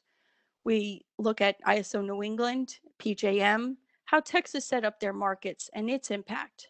What we see here in New York is a strong framework for solutions. Our New York electric markets are robust with a responsive stakeholder process in order to adapt market rules to bring on renewables while protecting reliability, as you heard from the Reliability Council and New York ISO. Also, we can learn from global experiences. For example, an examination of hydrogen's decarbonization potential has progressed further in Europe, and the European Commission had issued a strategic roadmap for hydrogen involving repurposing of existing infrastructure and acknowledging that hydrogen can be a fuel, a feedstock, an energy carrier, and storage. And it has possible applications across industry, transport, power, and building sectors. I'll close with the last point that utilities are a key partner in working with the state on planning and implementing this energy transition. We have the deep institutional knowledge and experience across our organizations, and we're in other jurisdictions as well, where we're able to leverage our knowledge to optimize solutions for New York. And with our capital resources and financing capabilities, we're already investing in emerging technology and energy resources, as well as proactive investments in modernizing energy systems and addressing the accumulation of distributed generation system-wide, creating a more robust network backbone and reducing project-specific construction costs. New York's utilities have a long history of successfully implementing energy transitions as the state's energy portfolio has evolved. We recognize that decarbonizing our energy systems will require resolving many questions, seeking new partnerships, technologies, energy policies, utility regulatory models, and transformative investments. We are eager to collaborate on solutions and step up in addressing these challenges. Next slide, please. And this ends our prepared remarks. I wanted to leave this resource list. This has live links for the council's reference. As I had mentioned, these are the recent technical studies that point to multiple pathway solutions in order to achieve CLCPA targets in a reliable, cost-effective manner. And we are happy to take questions from the council at this point. Great. Well, thank you both, Margaret and Ryan, for all of that. Very thoughtful, and thanks for the input. Just running through a couple of the questions that have been submitted. The first going to the criticality of reliability when we're looking at electrification technologies, but also that there is existing need for electric reliability considering fossil-based systems, both for businesses and homes, also do require electric power in order for them to actually provide the appropriate services. So potentially, could you speak to the way that you think about reliability for kind of existing systems that depend on electric power, but also future systems that will continue to rely on electric power? Sure, John. Yeah, obviously today's heating systems typically do require electric power to start. However, it's typically not a high load. As we move to 2040, as Zach Smith's presentation highlighted, we move from a summer peaking system to a winter peaking system. potentially doubling what our winter peak loads are. This is really what I'm talking about when I'm talking about criticality of the reliability system. Obviously, everyone needs reliable power today and tomorrow, but as we move down this path and your heating systems are now more electrified, your transportation is more electrified, lights go out, you're not going anywhere, and you're in the dark and you're in the cold. That's what I'm talking about when I speak to the criticality today and in the future.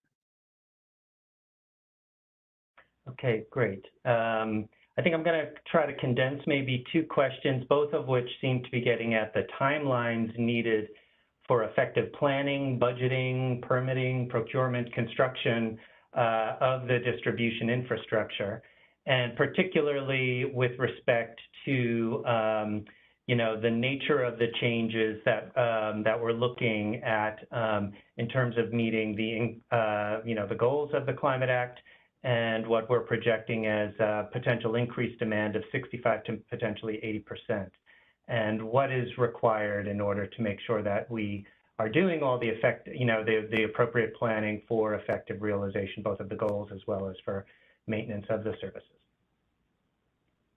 Sure, it's a lot to unpack, but I'll take a swing at it here.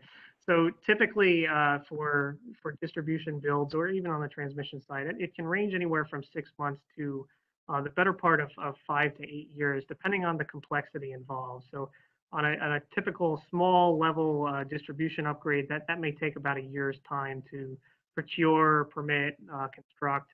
But if you're looking at something similar to Article 7 processes on the transmission system, where you're doing a large scale upgrade on the bulk electric system, you're looking at easily 5 years or more to really build out.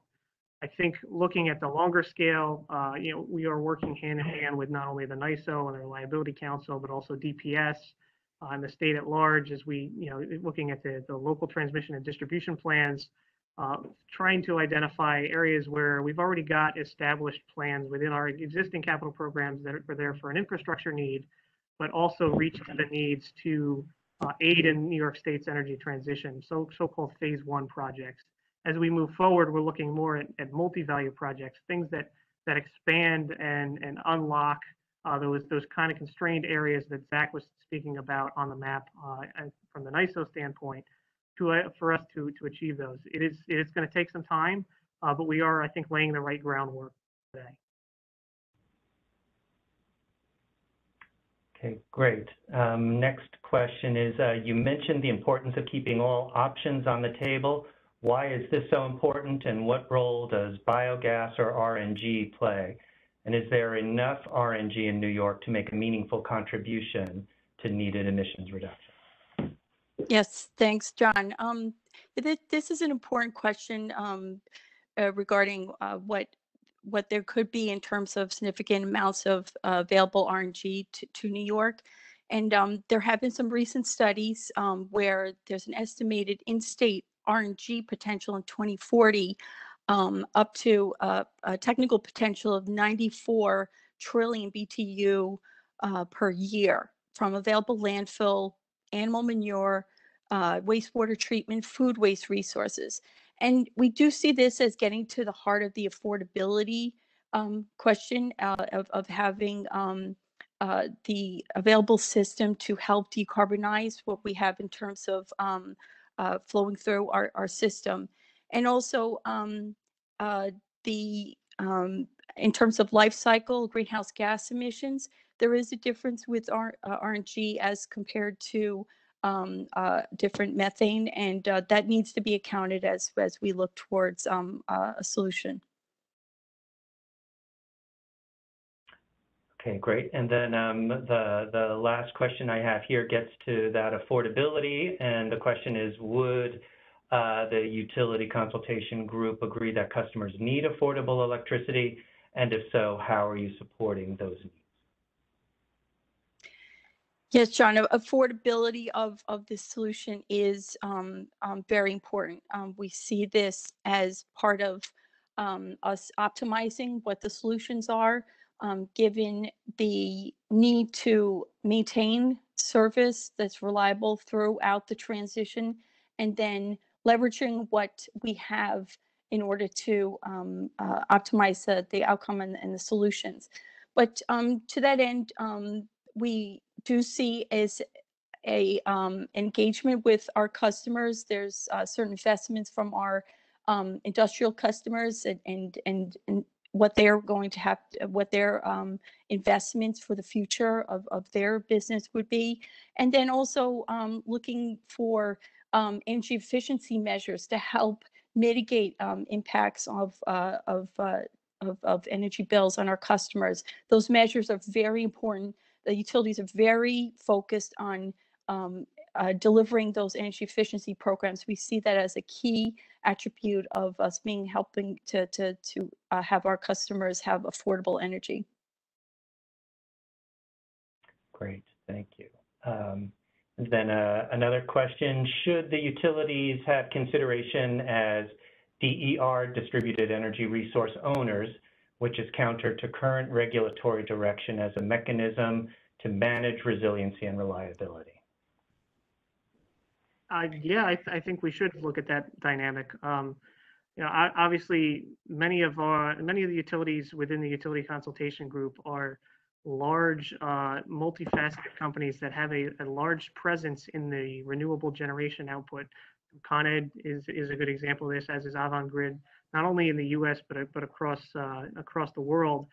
We should be looking to try to leverage these expertise as we try to chart the path that is, as Margaret said, kind of the least cost path that optimizes everything here. This isn't simply a supply sided solution. We need to look at both supply and demand, and looking at, as we add heat pumps across the board and electric vehicles, finding ways to mitigate the demand on the customer side. Obviously, we've done great work over the last several years with energy efficiency, and we'll continue to do so. But examining all these different pathways to work to mitigate the overall peak load impacts will help reduce the amount of infrastructure build that we will need to do on a large scale basis across the state.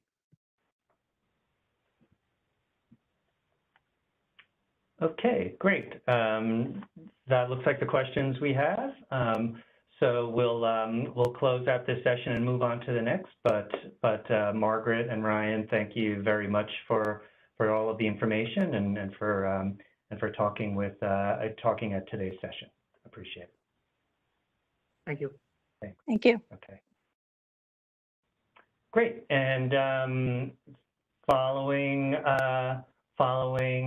Margaret and Ryan, we will move to a discussion on electric system planning for reliability and hear from Tammy Mitchell, the Director of the Office of Electric, Gas, and Water from the Department of Public Service.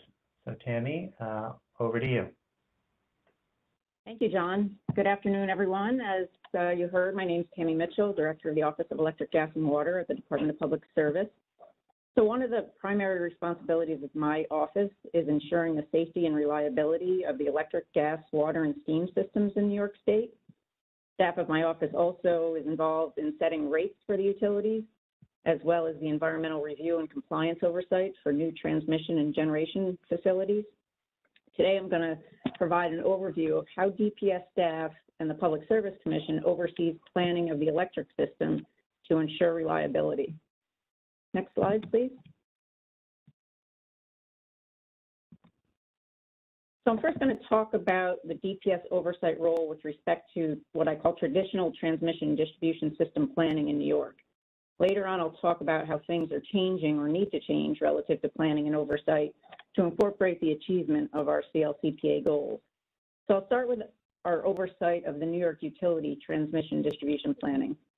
So as you heard from the utility representatives, the utilities have an obligation to reliably serve their customers. In doing so, the utilities need to have adequate transmission and distribution capability. Reliability planning by the utilities is overseen by the Public Service Commission and DPS through various proceedings and activities.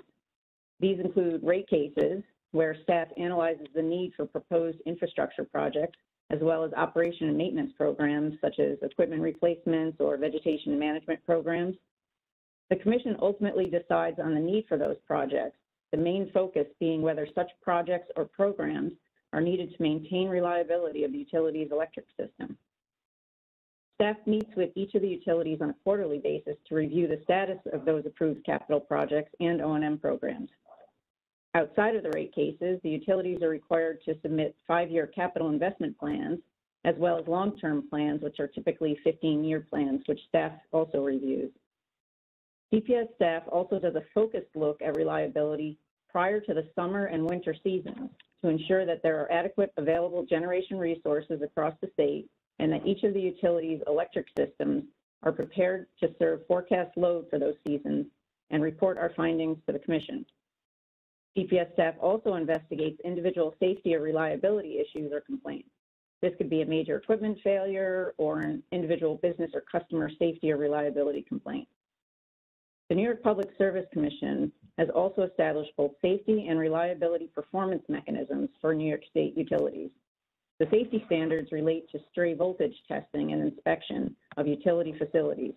The reliability standards relate to frequency and duration of customer outages. Staff assesses each of the utilities' performance with respect to these metrics on an annual basis.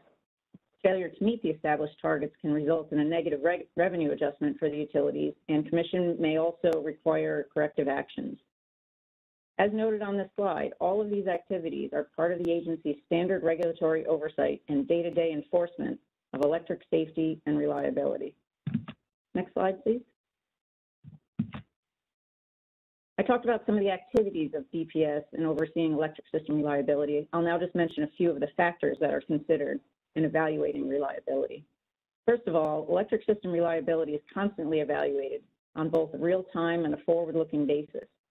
With respect to some of the factors that are considered, fundamentally, the electric system needs to be designed to meet customer electric demands.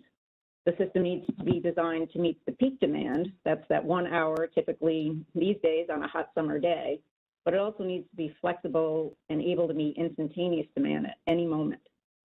At any time, there will be electric facilities, whether that be generation, transmission, or distribution facilities that are unavailable. This could be because of routine maintenance that's being performed on the facility or because there was an equipment failure. The system needs to be designed for these potential outages. We know weather can have a major impact on the system, and we look for the utilities to consider and invest in resilience measures. Regulatory requirements need to be incorporated in planning. I mentioned the Commission's reliability metric. Utility system design and investment needs to consider what is needed to achieve these and other regulatory requirements. A major driver in utility capital investment in recent years has been interconnection requests. These requests range from small distributed solar projects to utility-scale wind and solar projects. The addition of these projects onto the electric system requires analysis of potential impacts to the system and system needs to address those impacts. State policy, of course, is also a consideration when planning the electric system, so I'll talk specifically about CLCPA shortly.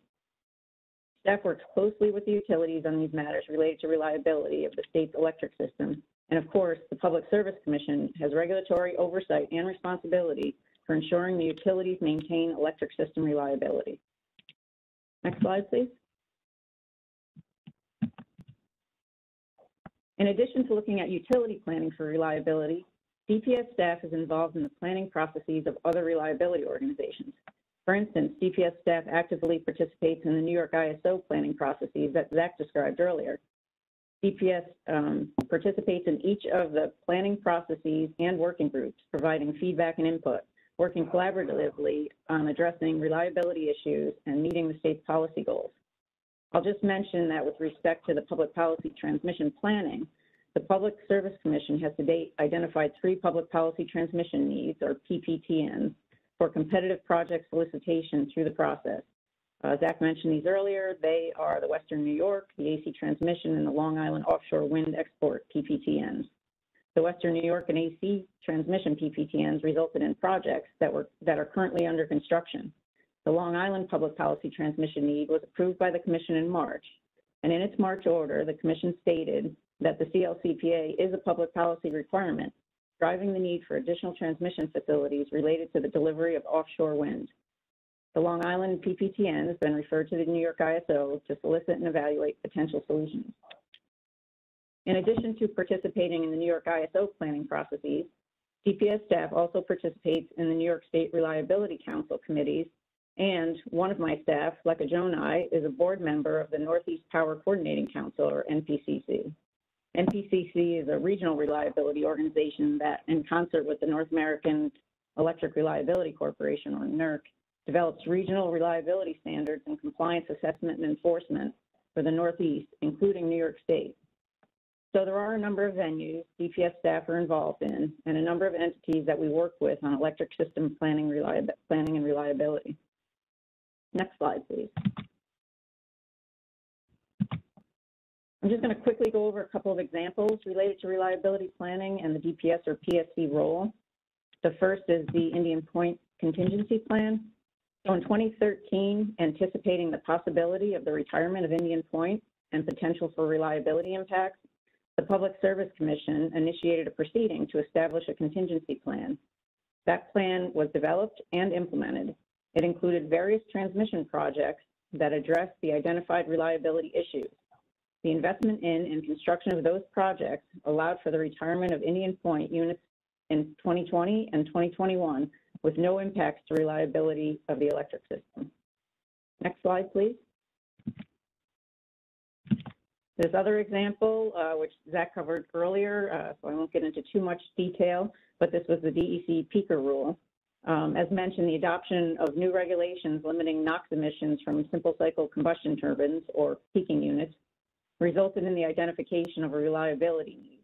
In response to the identified reliability needs, Con Edison proposed a solution, which was the construction of 3 new 345 kV feeders.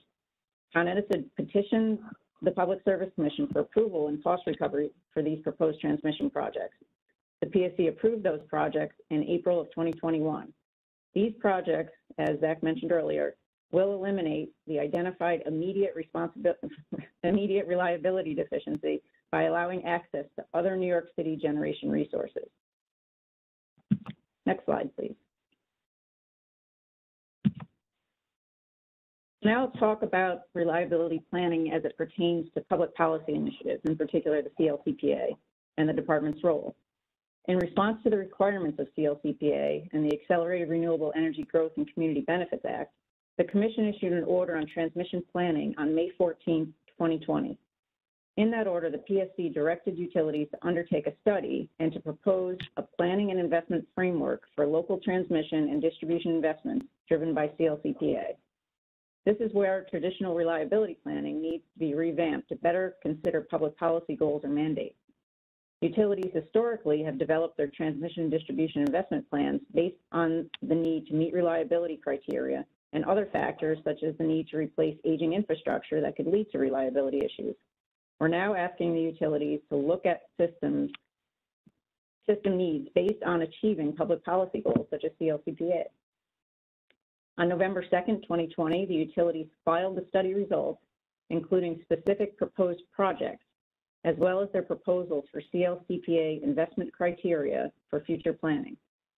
At the same time the utilities were studying their system needs in light of CLCPA, the PSC, along with NYSERDA, undertook 2 other studies, which were the Offshore Wind Integration Study, which identified possible grid interconnection points and offshore transmission configurations and assessed onshore bulk or high voltage transmission needs to reliably integrate 9,000 megawatts of offshore wind generation.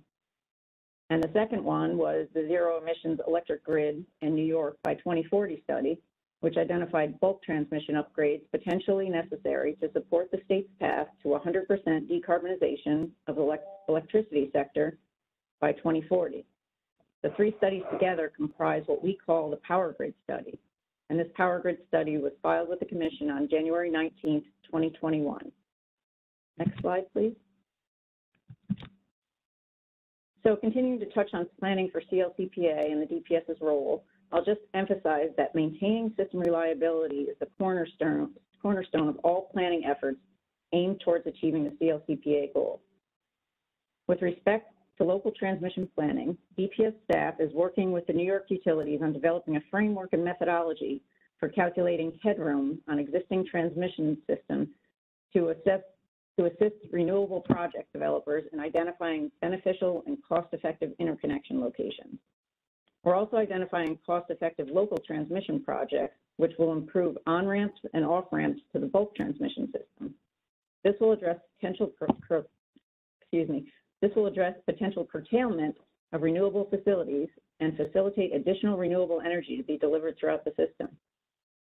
We are identifying generation pockets in regions of the state with significant developer interest and addressing the electric infrastructure in these areas to reliably interconnect renewable resources. We are identifying public policy transmission needs for competitive project solicitation and procurement through the New York ISO's public policy process. I mentioned the recent Long Island PPTN that was approved by the Commission. We're identifying priority transmission projects which require immediate action to address near-term system constraints and renewable energy integration and delivery limitations. The Commission identified a project in the North Country last October that will unbottle existing renewables in the area, and that project is now underway. And finally, we're evaluating and implementing advanced technologies to enhance the capability of the existing and future transmission and distribution system. Next slide, please. In addition to planning on the transmission system to integrate large-scale renewables and maintain reliability of the high-voltage system, there's also planning with respect to the utility distribution system. For instance, utilities have been increasing capital expenditure to upgrade distribution substations and feeders to increase hosting capacity for distributed energy resources. We're looking at opportunities for grid modernization, which include increased efforts and spending on advanced distribution management systems, DER management systems, AMI, and other advanced technologies to facilitate integration and optimization of distributed resources on the distribution system. We're looking at the potential impacts of increased penetration of electric vehicles and associated charging stations. This requires utilities to enhance their forecasting methodology and develop EV load profiles. And we're looking at energy storage systems, which can store renewable generation, smooth out demand profiles, and help meet the state's clean energy goals economically and efficiently. Next slide, please. Finally, I want to emphasize, as others have today, that the electric system is complex, and planning for a reliable grid is extremely complex. There are various capabilities and attributes that are needed to maintain reliability of the electric grid. I'll mention just a few because they've been covered by others, including the Reliability Council and New York ISO. So resource adequacy, this generally means that there's an adequate amount of generation resources to meet consumer demand. But as you heard, it's not as simple as it sounds. There's a technical definition of resource adequacy, which looks at statistical probability over a certain time of there being adequate resources to meet load when taking into consideration potential generators not being available. So going forward, we're going to need to relook at that technical definition, given what the new resource mix and load profile will be, and also consider the cost of maintaining the current level of resource adequacy. Next is fuel diversity. We know that most renewables have intermittent output based on fuel availability, such as the sun or wind.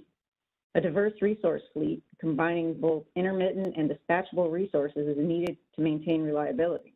So you heard earlier Steve Whitley describe what dispatchable resources are. So those are resources that can adjust their output on demand to meet instantaneous load.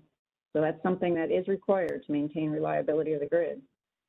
You heard about fast ramping resources. Again, the ability for generators to start or stop on command and increase and decrease output quickly.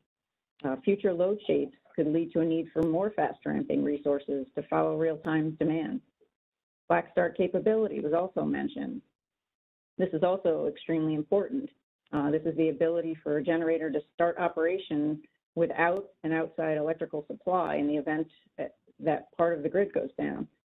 Some resources, such as wind or solar, may not be capable of providing reliable black start capability. However, others, such as hydro or large battery energy storage, may have the potential, and that's something we need to consider in the future.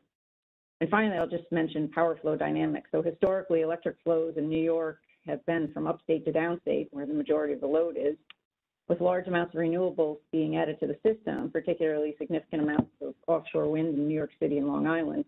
The way the power flows across New York State and within any area, can and will change. So this will impact the way the grid is reliably planned and operated in the future. So again, I point out just a few of these considerations to highlight that planning for reliability is very complicated. It's not just about having enough total generation resources. The characteristics of those resources, as well as the characteristics of the demand on the system, matter. Both of these will change significantly in the future, and the electric system will need to be redesigned to reflect these changes.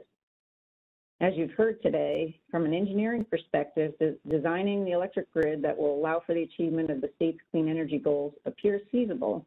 However, this is a huge undertaking. We will essentially be redesigning the entire electric grid, changing it more than it's changed in over a century. This will require significant investment in transmission and distribution. It will also require changes to traditional planning and modeling. And we will continue to see the development of new technologies that will help us achieve our goals, but we will also need to ensure that these new technologies are tested to see how they interact on the system.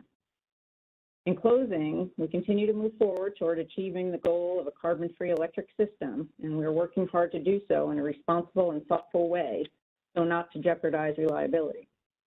That concludes my presentation. I appreciate the opportunity to speak today, and I'm happy to take questions. I'll just note that Lekka Jonai, the chief of the department's Electric Safety and Reliability section, is also on the line today and available to answer any questions. Great, thanks, Tammy. That was really a good presentation, and thanks for all that. And a couple of questions, and actually I might start with a question that I think I got lost in the shuffle over between presentations, but I think it actually might be a question that would be good to pose to you as well. And wouldn't it be helpful to New York utilities to perform long-term climate impact studies, such as Con Edison did, to dig more deeply into the specific impacts of their own infrastructure, of the impacts of accelerating climate change on their own infrastructure? So how is the department looking at that? Sure. Certainly, as we've heard today, and we all know that the impacts of climate change are significant. There have been various studies that have been performed relative to that. I will say that the utilities do look at climate change and climate impacts when they are proposing projects to the Commission for approval in their rate cases. So that is currently a consideration. I don't know that there has been a decision as of yet if there was going to be a requirement to do a standardized climate impact study by all utilities at this point.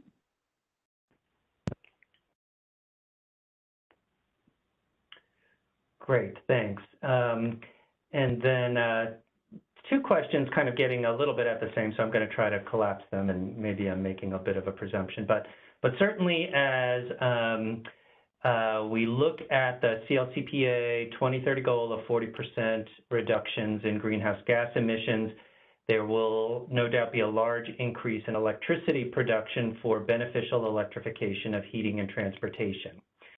And then I think, and so has this become part of the department's planning exercises? And then we also heard earlier from Zach Smith at NYSO about the shifting in our system peak from summer to winter, and how do we think about what is the biggest reliability challenge to such a drastic change in our peak demand? Sure, thanks. Good questions. So, of course, the changing demand, the impact of electrification is a major consideration. So when we undertook, the components of our power grid studies, certainly there were, forecasts related to those. As Zach pointed out earlier, forecasts are very important. They're also very difficult. We're looking out a long period of time, and we're looking at changes that, we can't rely on what's happened in the past, because things are changing, much quicker than they have in the past. And we're going to see significant changes both on the resource side as well as the demand side. And just one other note on that is, we're planning for the entire system, but a lot of those impacts are very location specific. So it's not just a matter of forecasting how much electrification there is going to be or how much renewable resources there's going to be. The reliability impact is very dependent on the location of those resources. But certainly, we are taking those into consideration in any analysis we do. Again, the power grid study, I encourage anyone who hasn't to take a look at that. It was a very comprehensive study. It has been filed. Again, it's in docket 20-E0197. But this study was, as comprehensive and detailed as it was, there were various assumptions that were made, and we have results from that study that are directional and early indications of the impacts and the needs that we'll be facing for CLCPA. But I think, as you've heard today, there is going to have to be continuous evaluation and build on studies going forward so that we can take into account not only what we know today, but what we learn every day going forward on what's really happening in the system. Mm-hmm. Great, thanks. So I'm going to try to get this one through. So the utility group referred to the use of non-wires alternatives. And given the projection of a 65 to 80% increase in electric demand has been noted in some of our analysis, initial analysis, to reach the decarbonization goals, the utilities' available capacity of their distribution system, and they're looking at the utilities' available capacity on their distribution system, can we develop longer-term costs and priorities so that DERs, such as microgrids and other market-based point-of-demand DERs, can be part of upcoming rate cases? So how is the department thinking about those emergent types of resources? So the department, has been considering non-wires alternatives for a number of years. The utilities have been required when requesting a project to look at a non-wires alternative, given the screening criteria that was set up. So that still continues to be a requirement, and it will be going forward. As far as prioritization and cost effectiveness, of course, those are going to be considerations. The Commission has to develop, pursuant to the Accelerated Renewables and Growth Act, has to develop a transmission and distribution investment plan. The utilities have filed for certain projects, and those will be reviewed. And certainly a big consideration is, what are the most cost-effective projects and how do we prioritize those? And that's something that we're working with the utilities going forward to incorporate in their planning processes. So now part of planning is not just, meeting reliability criteria, but also incorporating into that any of the clean energy goals. But certainly DER will play a role with that going forward. Great, and this is a point sort of getting to this, I think, again, like this may be some future learning opportunities. So, and it's getting to the issue of demand management, which is critical. And so here's one example of new ways of thinking of that. A home heated with a heat pump can store thermal energy for many hours, meaning that it is not necessary to use peak hour electricity for these heaters if demand is managed. So thinking about such thermal storage, which is cheap and compared to grid scale electricity, like how would we look to a resource such as that on-site thermal energy that can be stored? So I don't know if I have an answer to that right now, but certainly any reason we're going to need to look at everything going forward. I think you've heard that today. Any technologies, any resources in order to have a reliable system. And I think demand side plays a huge role in that. It does today and it will going forward. Great. And I think this next question, I think, is kind of getting to the same. So the reform the energy vision placed a focus on supply, demand, co-location. And the Climate Act seems to emphasize large tracts of land or offshore resources, creating renewable energy generation pockets to achieve supply goals that do not necessarily solve load center challenges or even Rust Belt neighborhood capacity shortfall. So how can the commission look to those resources and ensure we balance the system along with reliability. Right. So I won't speak for the commission, but I think again, as you're hearing, that we're looking at a wholesale change to the electric system, and I think everything is on the table. We talked about, large-scale renewables. We talked about, load pockets. There's going to need to be transmission in order to deliver some of the large-scale renewables out of load pockets. But a lot of this, especially that's going to be driven by electrification, is going to be very location-driven, and it's going to be on the lower voltage system.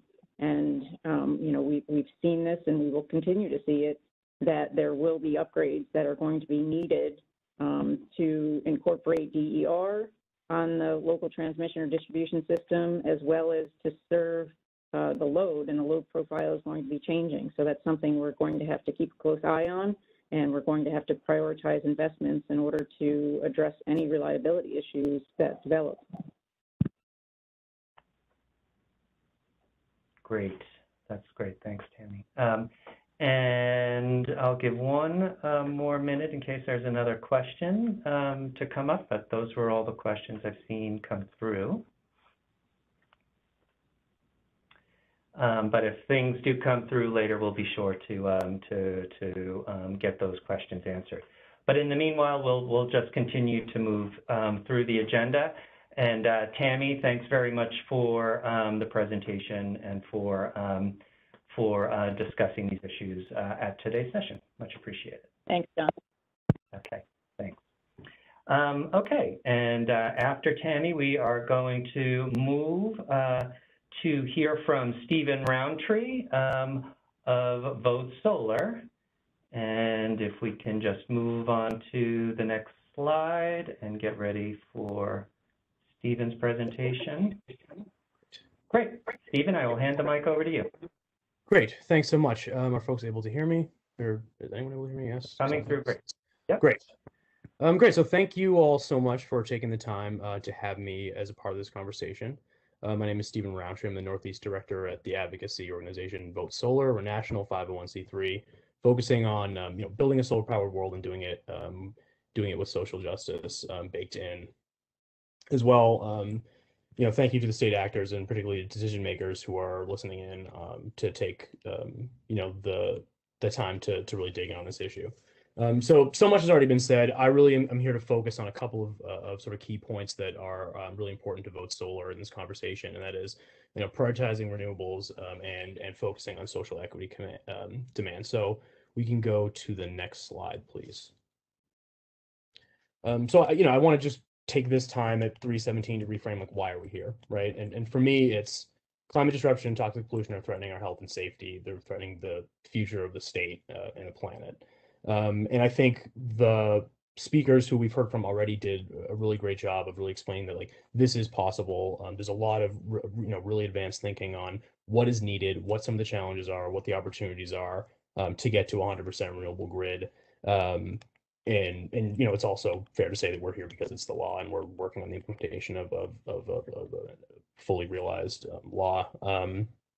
And so I really want to focus my remarks or direct folks' attention as I deliver remarks on sort of what are the intermediate, the sort of short-term steps we can take to make sure that we're making the right choices now with such limited time to make them. Next slide, please. So the key takeaways here for me are that as folks have mentioned, reliability is paramount, particularly for vulnerable communities in the climate crisis.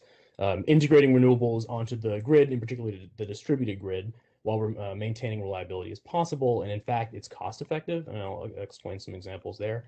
And 3, aggressive adoption of renewables-based grid, and in particular, renewables-based distributed grid, is arguably the only lawful path to decarbonization and equity mandates, and I'll explain why that's my take in a moment as well. So please go on to the next slide. So as I said, reliability is paramount. I think we've heard it from the utility folks, we've heard it from NYSO, and it's certainly true, particularly for communities of color and low-income, disadvantaged communities across New York State. certainly interruption of electricity is just such a critical issue as when we think about people's health, well-being, housing security, and really their physical health in the moment where we're experiencing, more reasons to stay inside due to heat, smoke, rain, etc. So I just wanted to make sure that that was on people's minds as well. I'm thinking about the critical nature of this issue. And just move on to the next slide, please. Great. So the next sort of key point I want to make is that from what we're learning and Vote Solar has come to learn about modeling the grid in particular, is that repowering or perpetuating fossil generation is not necessary for reliability. And I think that's part of our controversy here. And I'll say first that centralized fossil-based grids are proving to be as unreliable as could be expected in a climate crisis, right? So we're looking at Texas and the Uri event. Right. New York City outages, we crept very close to having outages in New York City in the heat wave. Certainly, these are of concern. Last year or a few years ago, there were outages in New York City caused by heat. Right. Modernizing the grid really by taking an all of the above approach with demand flexibility, efficiency, DERs, which includes solar and storage, which I care about the most, but also EVs, microgrids is really where we need to be focusing our attention now and focusing state investment. And finally, renewables pair cost effectively here with local grid modernizing infrastructure, like storage and microgrid tech, and we don't have to pay the high external costs of fossil fuel, which aren't captured in the system. So I want to double click on this a bit, and we'll move on to the next slide. So the first, piece of information, first study I want to highlight here was a 2019 Rocky Mountain Institute study that was examining, basically comparing the clean energy portfolio, that is a portfolio of demand response, all of the sort of standard renewable technologies, right, and comparing that directly to existing combined cycle power plants, and looking at the costs over time. And what the study found was that over time we're seeing it's currently less costly to build out a clean energy portfolio, right, than building new fossil, but also as soon as in 2025 it'll be less costly than operating existing gas plants, right? So I think that's something that really needs to be said first for how we're making electricity in light of all the constraints of intermittent sources that folks have identified earlier. Next slide, please. And I want to focus too and share a study, sort of modeling exercise that Vote Solar and a coalition called Local Solar for All put together at the end of last year, which I'm happy to share as well. Which we referred to as our solar roadmap, but it really was an investigation of how to achieve the least cost 100% renewable electric grid across the US under a few different scenarios. And I urge folks to check the study out. I think it's really groundbreaking in that it examines far more closely than has been done before the impacts of renewables on the distributed grid to whole system planning. Right, so taking like a much more granular approach at how renewables storage on the distributed grids, on local grids, can impact the bulk storage market. I think really shed a lot of light on the opportunities for and sort of like the cost effectiveness of building out distributed renewables to a much higher degree and on a much higher scale. And hinting at that as a really important policy mechanism for states like New York moving forward.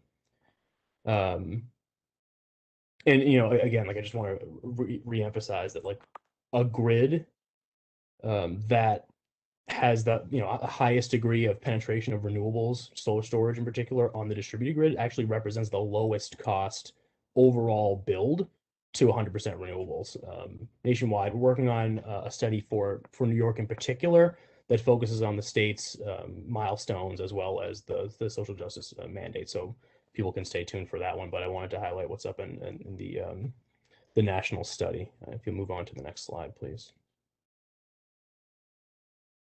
So this slide really, digs in a little bit deeper on that concept, right, and visualizes some of the benefit of distributed renewables to the bulk system.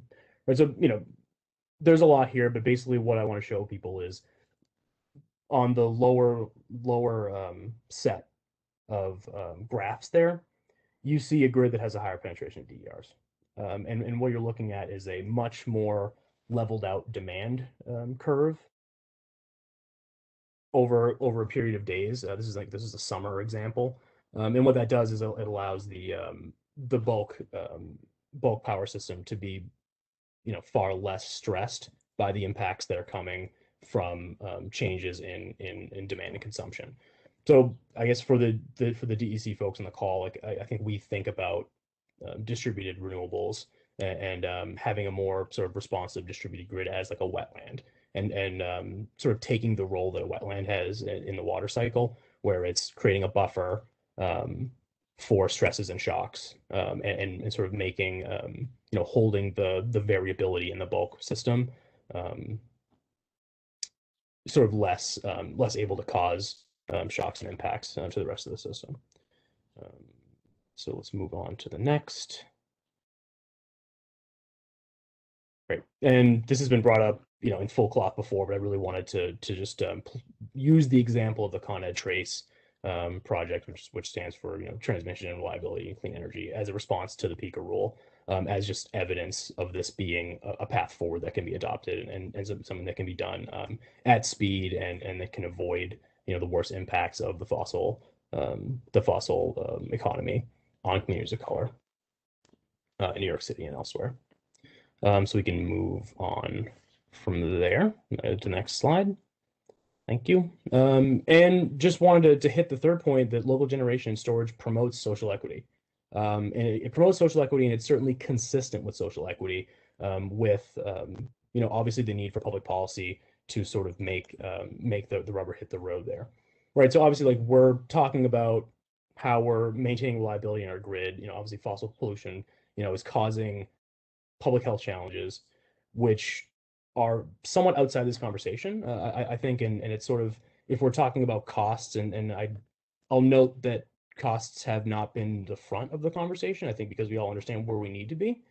But it's certainly important to look at what's not sort of captured in the system of how we change our electric system, like, but what are the costs to people who have to live in proximity to these polluting uses. And so, with that in mind, building renewables, batteries, microgrids in these high load areas of the state, which are disproportionately disadvantaged communities, they're population centers, they're folks who are living in higher density with more electric load, right?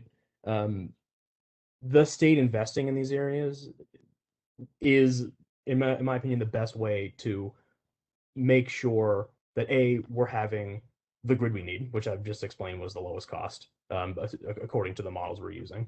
And then you're also saying, in doing so, you can deliver direct, like articulable, like tangible benefits to members of disadvantaged communities in the event of a climate stress or shock. Right. And then also, prioritizing, like I said, investment in these communities is actually going to help get the state to where it can count the dollars at the end of the day, or count the impact at the end of the day by whatever metric it's using, and say, like, yes, we succeeded in making sure that 35-40% of benefits of the transition to clean energy were actually landing in disadvantaged communities where the law requires they land. So next slide, please. Great. Just wanted to double tap too on energy efficiency demand response, saying the same thing. If we're investing in disadvantaged communities with regards to energy efficiency, we're obviously lowering demand overall, but importantly, you're providing benefits in the sort of social, health, other socioeconomic portions of that conversation. Also, demand response, is really important to this conversation as well. I've highlighted just the image of June 30th there in New York City. Just something as simple as the text from Con Ed for folks to note that we're experiencing possible reliability issues and to take some steps in their use. You can see that the little right-hand turn that the demand curve took, and really wanted to focus on, the power of taking steps like creating better communication, better engagement with communities on demand response, and rewarding users for demand response in that conversation as well. So next slide, please. Great. And then this is sort of just my take, and I know I share it with others, but the lawfulness of new fossil is unclear in the situation. I think we really need to focus on, for me, understanding that the law requires that agency decisions, need to comply with CLCPA climate targets. If not, there's process that, to the credit of folks in particular at DC, like they're walking these paths, and I commend them for walking the paths they're walking, and want folks to continue to keep their eye on that. But the scoping plan really should hear these requirements. Thinking about, if we're building fossil, does that on its face disproportionately, disadvantage communities of color and low income, which arguably it does. And keeping it on folks' radar as we're moving through the process here, given, like I said here, the harm that fossil is causing, and the viability, cost effectiveness, and myriad benefits of the alternatives. So that is that. That was it. I think I just spit that quite quickly here at the end of the afternoon, but I'm happy for that to be the case, and looking forward to hearing folks' questions. If I can answer them, I will. If I want to, be better to refer back, I will do that as well, and circle around. Great. No, thanks very much, Stephen. That was really very good. And a couple of questions have come in for you. So first, so what is your thought on the location issue between where renewables tend to be built, where the resource is, versus where the electricity is needed? And also, does your less costly example, I think in the study that you had cited, account for the additional transmission required to connect the generation to load power? Sure. So I'll answer the second one first, and yes, it does. I really urge people to dig into the study, and I would love to, if I can get it into the chat before we end here, I'd like to. But otherwise, we'll certainly follow up and definitely invite further engagement on that one. So yes, it does include transmission concerns for sure. The first part of that question was talking about issues of geolocating generation versus like final offtake for renewables, in particular solar. So this is a complicated issue, as we know. I think obviously it has physical implications, as well as sort of social implications, right? And I think for me, it feels as though, and I think partners I've talked to will tell you that there's a great opportunity to be making sure that solar energy that's generated anywhere in the distributed grid can be accessed anywhere. And obviously you have physical constraints in places like New York City to where folks are getting electricity. But I think that's really important. That should be the way we move forward to enable those sort of transactions across utility lines. But I also think it's critically important to keep in mind and respect the fact that the benefits of building solar where you live and where you can help be a part of that economy and where you can have an ownership stake, and where electricity generated can also relieve load, but also be generating revenues for folks, keep job growth going, get people in the door in the solar economy is also hugely important. So I think the state taking a role of truly both and not abandoning one approach for the other is really important. Great. And maybe this next question is connected to that too, because it talks about local generation and point of use battery storage prevents distributed energy flexibility while bringing the value of resiliency into the hands of the consumer. Given the intermittency of large-scale renewables, battery storage provides us solutions. However, this approach still relies on rebuilding transmission and distribution. What priority does your group place on demand versus supply solutions?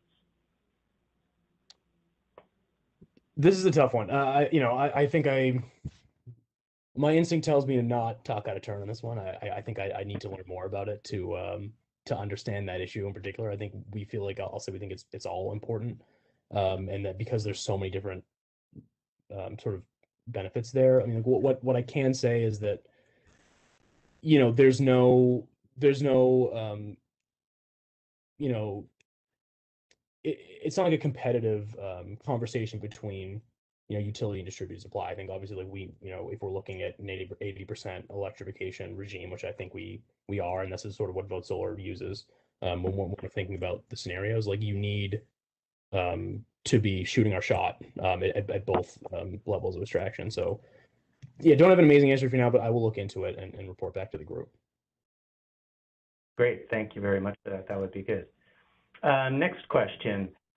Some of the earlier speakers implied a role for renewable natural gas and for hydrogen. What is your view on the public health aspects of these resources? Good question as well. You know, again, like, I'm not, you know, I'm not a technologist as such, but I think, like, what I would offer to you and what I've offered as a member of the Power Generation Advisory Panel in this regard is for the state to be focusing on technologies that they know work and they know can scale. And I think, you know, doing research on nascent technology is important, and understanding what the capabilities of technologies like that are important. But I think we really need to really be focused on avoiding false solutions to the problem, where, you know, clean hydrogen, as I understand, which is like pretty elemental understanding of it, you know, if we're using available renewable capacity to create the stuff and it's being used judiciously, then sure, there's a world in which that's important. But I think there's also, you know, it's also part of the world where you're using that as sort of a cover to continue building like gas pipelines and talking through that conversation. I think it's like that's where the alarm bells need to be running for people and saying, like, this isn't worth the confusion and it isn't worth the chance that this goes wrong or this isn't resolved in the next 10 years. But rather saying we need to focus our state resources on what we know is going to work and what we know is a solution that's not fraught in this way. But again, that's without the granular understanding of some of these texts that I know others have. Okay, great. Thanks very much, Stephen. And I might just give it a few more seconds if another question will come through. That's the questions we have for now, but certainly we can always reach back out again if further questions come up. But much appreciate the presentation today, Stephen. That was great discussion, and thanks again for sharing all the good thoughts at our session today. Really appreciate it. Of course, my pleasure. Thank you all again. Great. Okay, thanks. Okay, and with that, we shall move to the next speaker, who is going to be Erin Hogan. And Erin heads up the Utility Intervention Unit at the Department of State. So Erin, I will hand the mic over to you. Thanks, John. Good afternoon. For those who are not familiar with our little group, we are statutorily responsible for representing the interest of customers before the Public Service Commission and at the New York ISO. While reliability is incredibly important to consumers, so too is cost. The past 16 months has been incredibly challenging, but in many respects, it has been a remarkable period for the advancements and widespread adoption of communication tools. These tools had been available for a number of years and used predominantly in business and some education settings. During COVID, however, these tools became more ubiquitous by being used not only to conduct business meetings, but also enabled families to have game nights, wedding celebrations to be shared, and even funerals to console those in mourning. While these tools have facilitated business and personal connections to continue, they have not been without problems or interruptions to service, to the angst of the users. Today, we are discussing the reliability of the electric system that in many ways functions like the virtual communication system we rely on for work and family connections today. Like the communication system, our electric grid will be expected to adopt new technologies or use existing technologies in a more widespread manner. In the virtual communication system, if connectivity does not work, the cascading effect on others is limited. In the electric system, that is not always the case. Given the fact that this evolution of the electric system is expected in a very short period relative to its inception, reliability should be front and center of the CAC scoping plan. Next slide. As Peter Fox Penner of the Institute of Sustainable Energy wrote in his Power After Carbon, Building a Clean, Resilient Grid, in a nutshell, our challenge is to steer clear of the technical and institution pathway that together yield poor service, expensive power, or a failure to decarbonize quickly. Let's consider this suggestion in the context of the CLCPA goals. A successful implementation plan would have self-motivated, widespread adoption of electrification encouraged by reasonable cost and reliable service. An unsuccessful implementation would discourage electrification due to high cost and unreliable service. To avoid an unsuccessful implementation plan, UIU is asking that reliability be a top priority in the scoping plan while containing the cost. One without the other could impact the success of meeting the CLCP goals. Next slide, please. In the assessment of risk, let's consider what's more reliable and reflect on the evolution of the grid. Is a grid that has a few pieces of equipment, such as a single large generator serving a single load through a single transmission line, reliable? This type of system was in place before 1920, when an individual utility with no assistance from another utility provided service to its customers. This type of system is a similar concept to a microgrid with one generator, except a microgrid is limited in geographic area and continues to rely on the utility in the event of a failure. Next slide. Or is a more reliable system the one with more pieces of equipment that must work together, such as multiple large generators serving multiple loads through a network transmission system delivered via distribution systems? This is the type of system that has evolved over the past 100 years, which has offered enormous scale of economies of scale and improved reliability by diversifying sources. While this was an improvement over the single system structure, it has not been without its problems. Most notably in New York, we've experienced widespread outages such as the blackout of 1965, the Northeast blackout of 2003, and Superstorm Sandy. Lessons learned from the daunting experiences informed the development of new structures, operating protocols, and design considerations to improve reliability. Next slide. Or is a more reliable system the one that is envisioned in approximately only 20 years that consists of many more pieces of equipment that must work together? This system will likely include multiple large intermittent generators serving various dynamic loads, including batteries, that are also served by various local intermittent resources delivered via a network transmission system to multiple distribution systems. Is this expected structure an improvement to economies of scale and reliability? Will the system's performance and cost encourage electrification? Only time will tell. Next slide. Regardless of the new generating technologies, one variable remains the same. Generation, even electrons from storage, must balance load, as described earlier.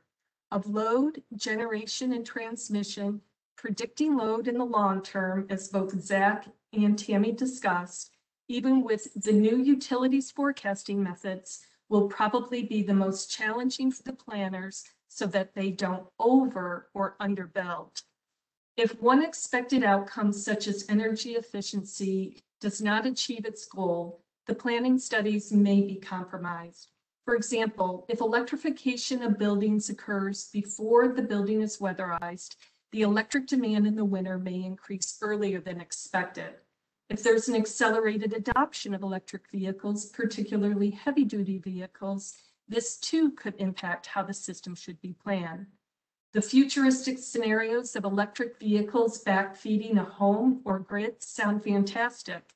But if there is a long-term outage, particularly in cold weather when batteries discharge at a faster rate, then reliance on the source may be inappropriate. Additionally, there was a question earlier asking regarding heat pumps being able to store energy. This may help on the supply side, but can it help to contain the cost of the investments needed in the distribution and transmission system? DR was also just recently discussed in the previous speaker. DR is used in the reserve margin studies, but is it appropriate to size T&D investments with the expectation of persistent response of load? While ZAG suggested planning study consider bookends if the unknowns are too great and to avoid compromising studies, planners may likely assume the worst and potentially overbuild the system at a potentially significant and long-term cost to ratepayers. For this reason, and in the light of the need to maintain reliability, the upcoming build-out is an enormous financial risk to ratepayers. In a perfect world, we would have Goldilocks conditions, not too much, not too little generation, transmission to meet the load at the right time and in the right location. This is unlikely to happen perfectly. Sizing transmission and generation is very chunky. Consequently, during the transition, like in the past, we will have periods of excess capacity in the anticipation of the increased electric load. Yet, if planners are oversizing with the expectation of new load and it does not come to fruition, then consumers will be paying for infrastructure it does not need. Next slide, please. The timing of the investments could also affect the willingness to electrify. Consumers will be confident in the system when the costs are reasonable. Some investments in the utility systems are needed due to its end of useful life. Some of these can be upgraded to contain cost, but if these incremental costs drive up the rate significantly, then customers may look to alternatives. Please keep in mind that capital cost is not a one-to-one impact to the utility's revenue requirement and rates. I raise it here so you understand that it's important to consider the rate impacts, not just capital cost. As an example, a high capital cost investment with low O&M cost and long-lived may have a lower impact to revenue requirement than a lower capital cost investment with high operation and maintenance cost, but shorter lived. Additionally, how these costs are allocated amongst service classifications can impact rates and thus the willingness to electrify. Next slide, please. Undoubtedly, like in many complex long-term plans, the CAC and its scoping plan will highlight its known or expected strengths, weaknesses, opportunities, and threats. Yet even before the next update to the scoping plan, there could be conditions that are unexpected and not captured in your initial SWOT assessment. How these unexpected conditions impact the performance of the transmission and distribution systems could be significant and perhaps costly. As the planners and operators prepared the power system for the new paradigm, embarking on an evolutionary task in a very short period of time, the risk that a critical component is missing increases. They have and will, as described earlier, continue to evaluate different conditions and develop mitigation, if necessary, through new equipment and/or operating protocol. But to identify the mitigation, one first needs to assess whether there is a problem, and those assessments may need to be fluid and may take additional time. Next slide, please. Therefore, UIU suggests that the CAC scoping plan support reliability by allowing flexibility in the future adaptations of the scoping plans. The scoping plan should highlight areas of known risk and allow those responsible for reliability of the transmission and distribution grid to have the flexibility and adequate time to mitigate those risks. Such flexibility is not in conflict with the CLCPA goal, but instead supports such goals in a thoughtful and informed manner that acknowledges and prepares the electric system for future generations. Thank you.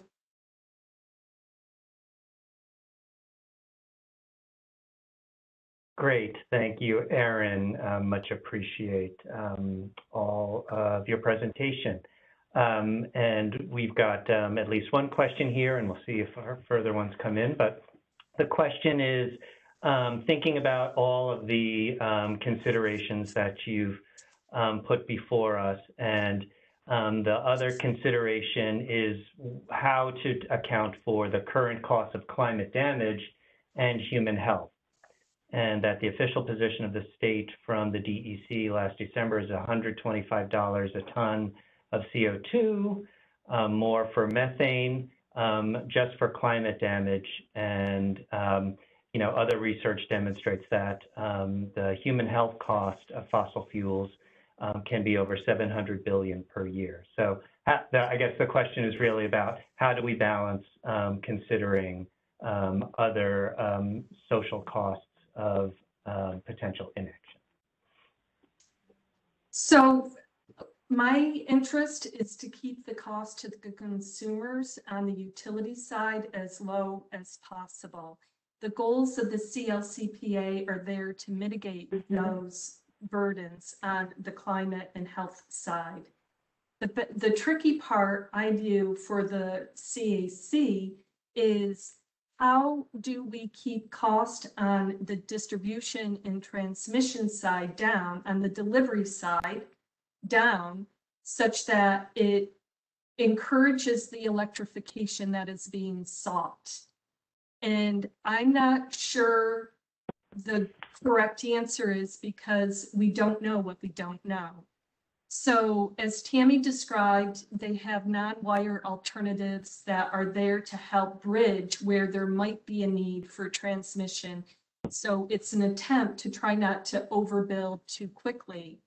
In light of the utilities' local transmission and distribution investment plans and those significant costs that will be addressed the phase 1 in upcoming rate cases, but the phase 2 will be addressed later.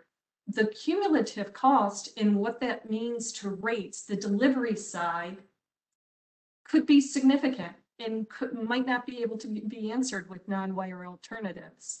So if people want to achieve the goals, I'm just suggesting be very careful on what happens to the utility cost and how we transition over to that system, because it could be an impediment from reaching those goals. Great, thank you, Erin. And I'll just give it another second for any other questions through the Q&A.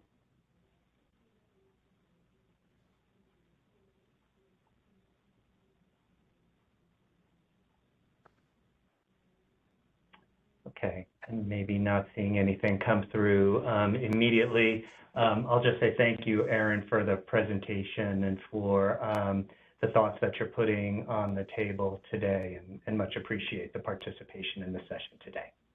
Thanks for having me, John. Okay, thank you. And with our previous presentation, that brings us actually to the close of our agenda today. Thanks to all of our presenters. We certainly had a full afternoon of really very substantive presentations. So much thanks for the preparation and the presentations today. And thank you to all of our participants for all the very thoughtful questions and thoughts for further consideration. And if we have not been able to get to all of those questions today, we will look for ways to make sure we can provide responses to any of the questions that we were not able to address today. A reminder that this presentation today has been recorded, and the video recording will be placed on the Climate Action Council's website. That's climate.ny.gov, excuse me. As will all of the slides will be put on the website along with the video as well. And when you get to the Climate Action Council website, you will see the Events tab, and you'll see the information for today's reliability speaker session, and that's where you will find the video and all of the slides for today. And with that, I think I will call today's session closed, and thank you everyone again for your participation today.